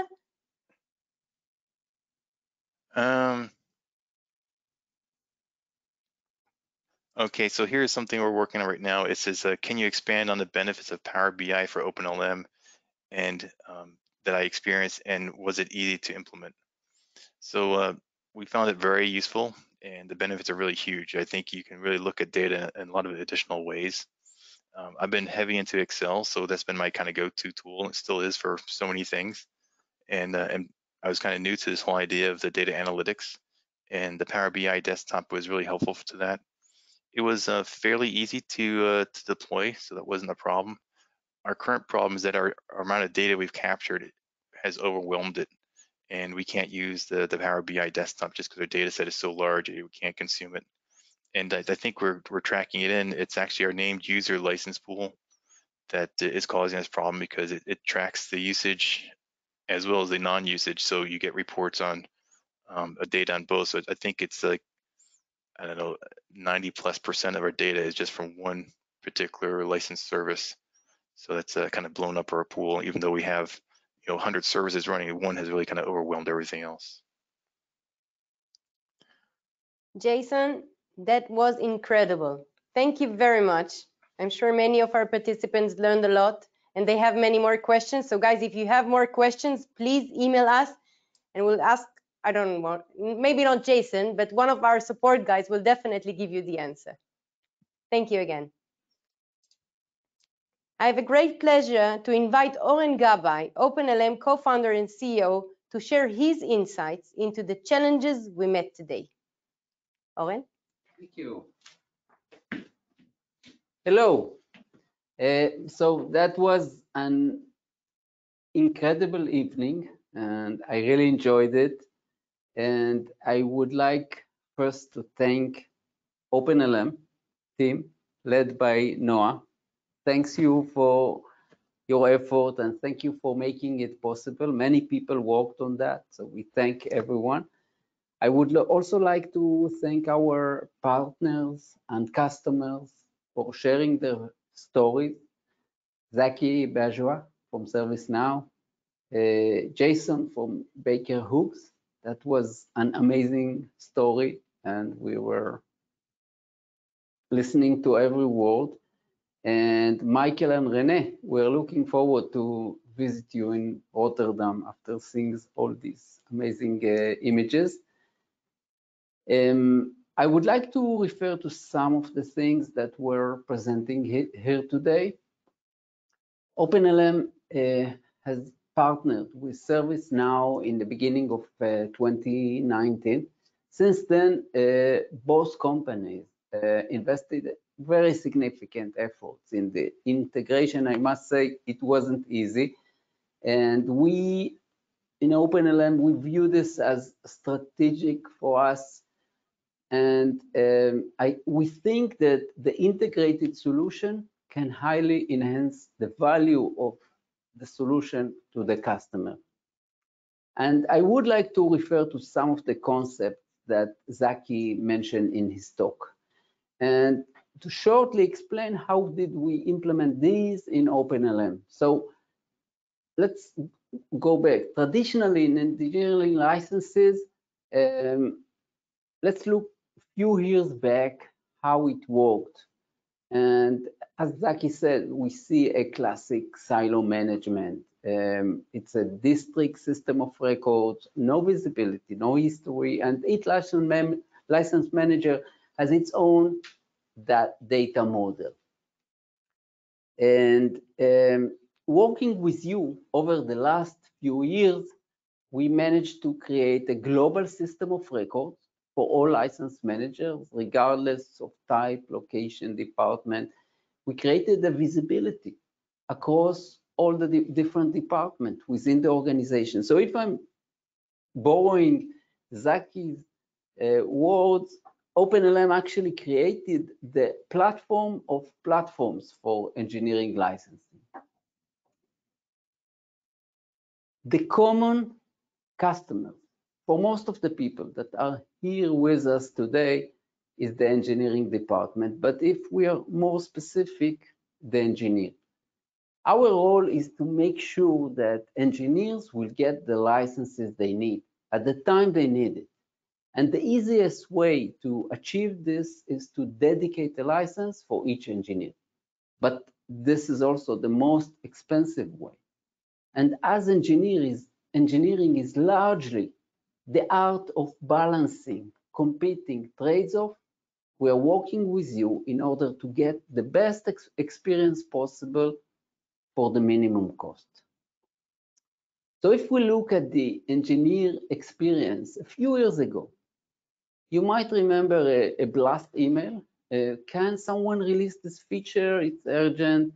Calls to users that left idle software on their desktops and people that keep licenses without using them just in case they might need them in the future. Working with you over the last few years, we have completely changed this experience. Engineers can now easily know what is the license availability and who is actually consuming the license. When getting a license denied, your engineer can lean back and do something else while we will automatically update him when the requested license becomes available. Some of your engineers might get angry when we close and save their project and release their license back to the license pool.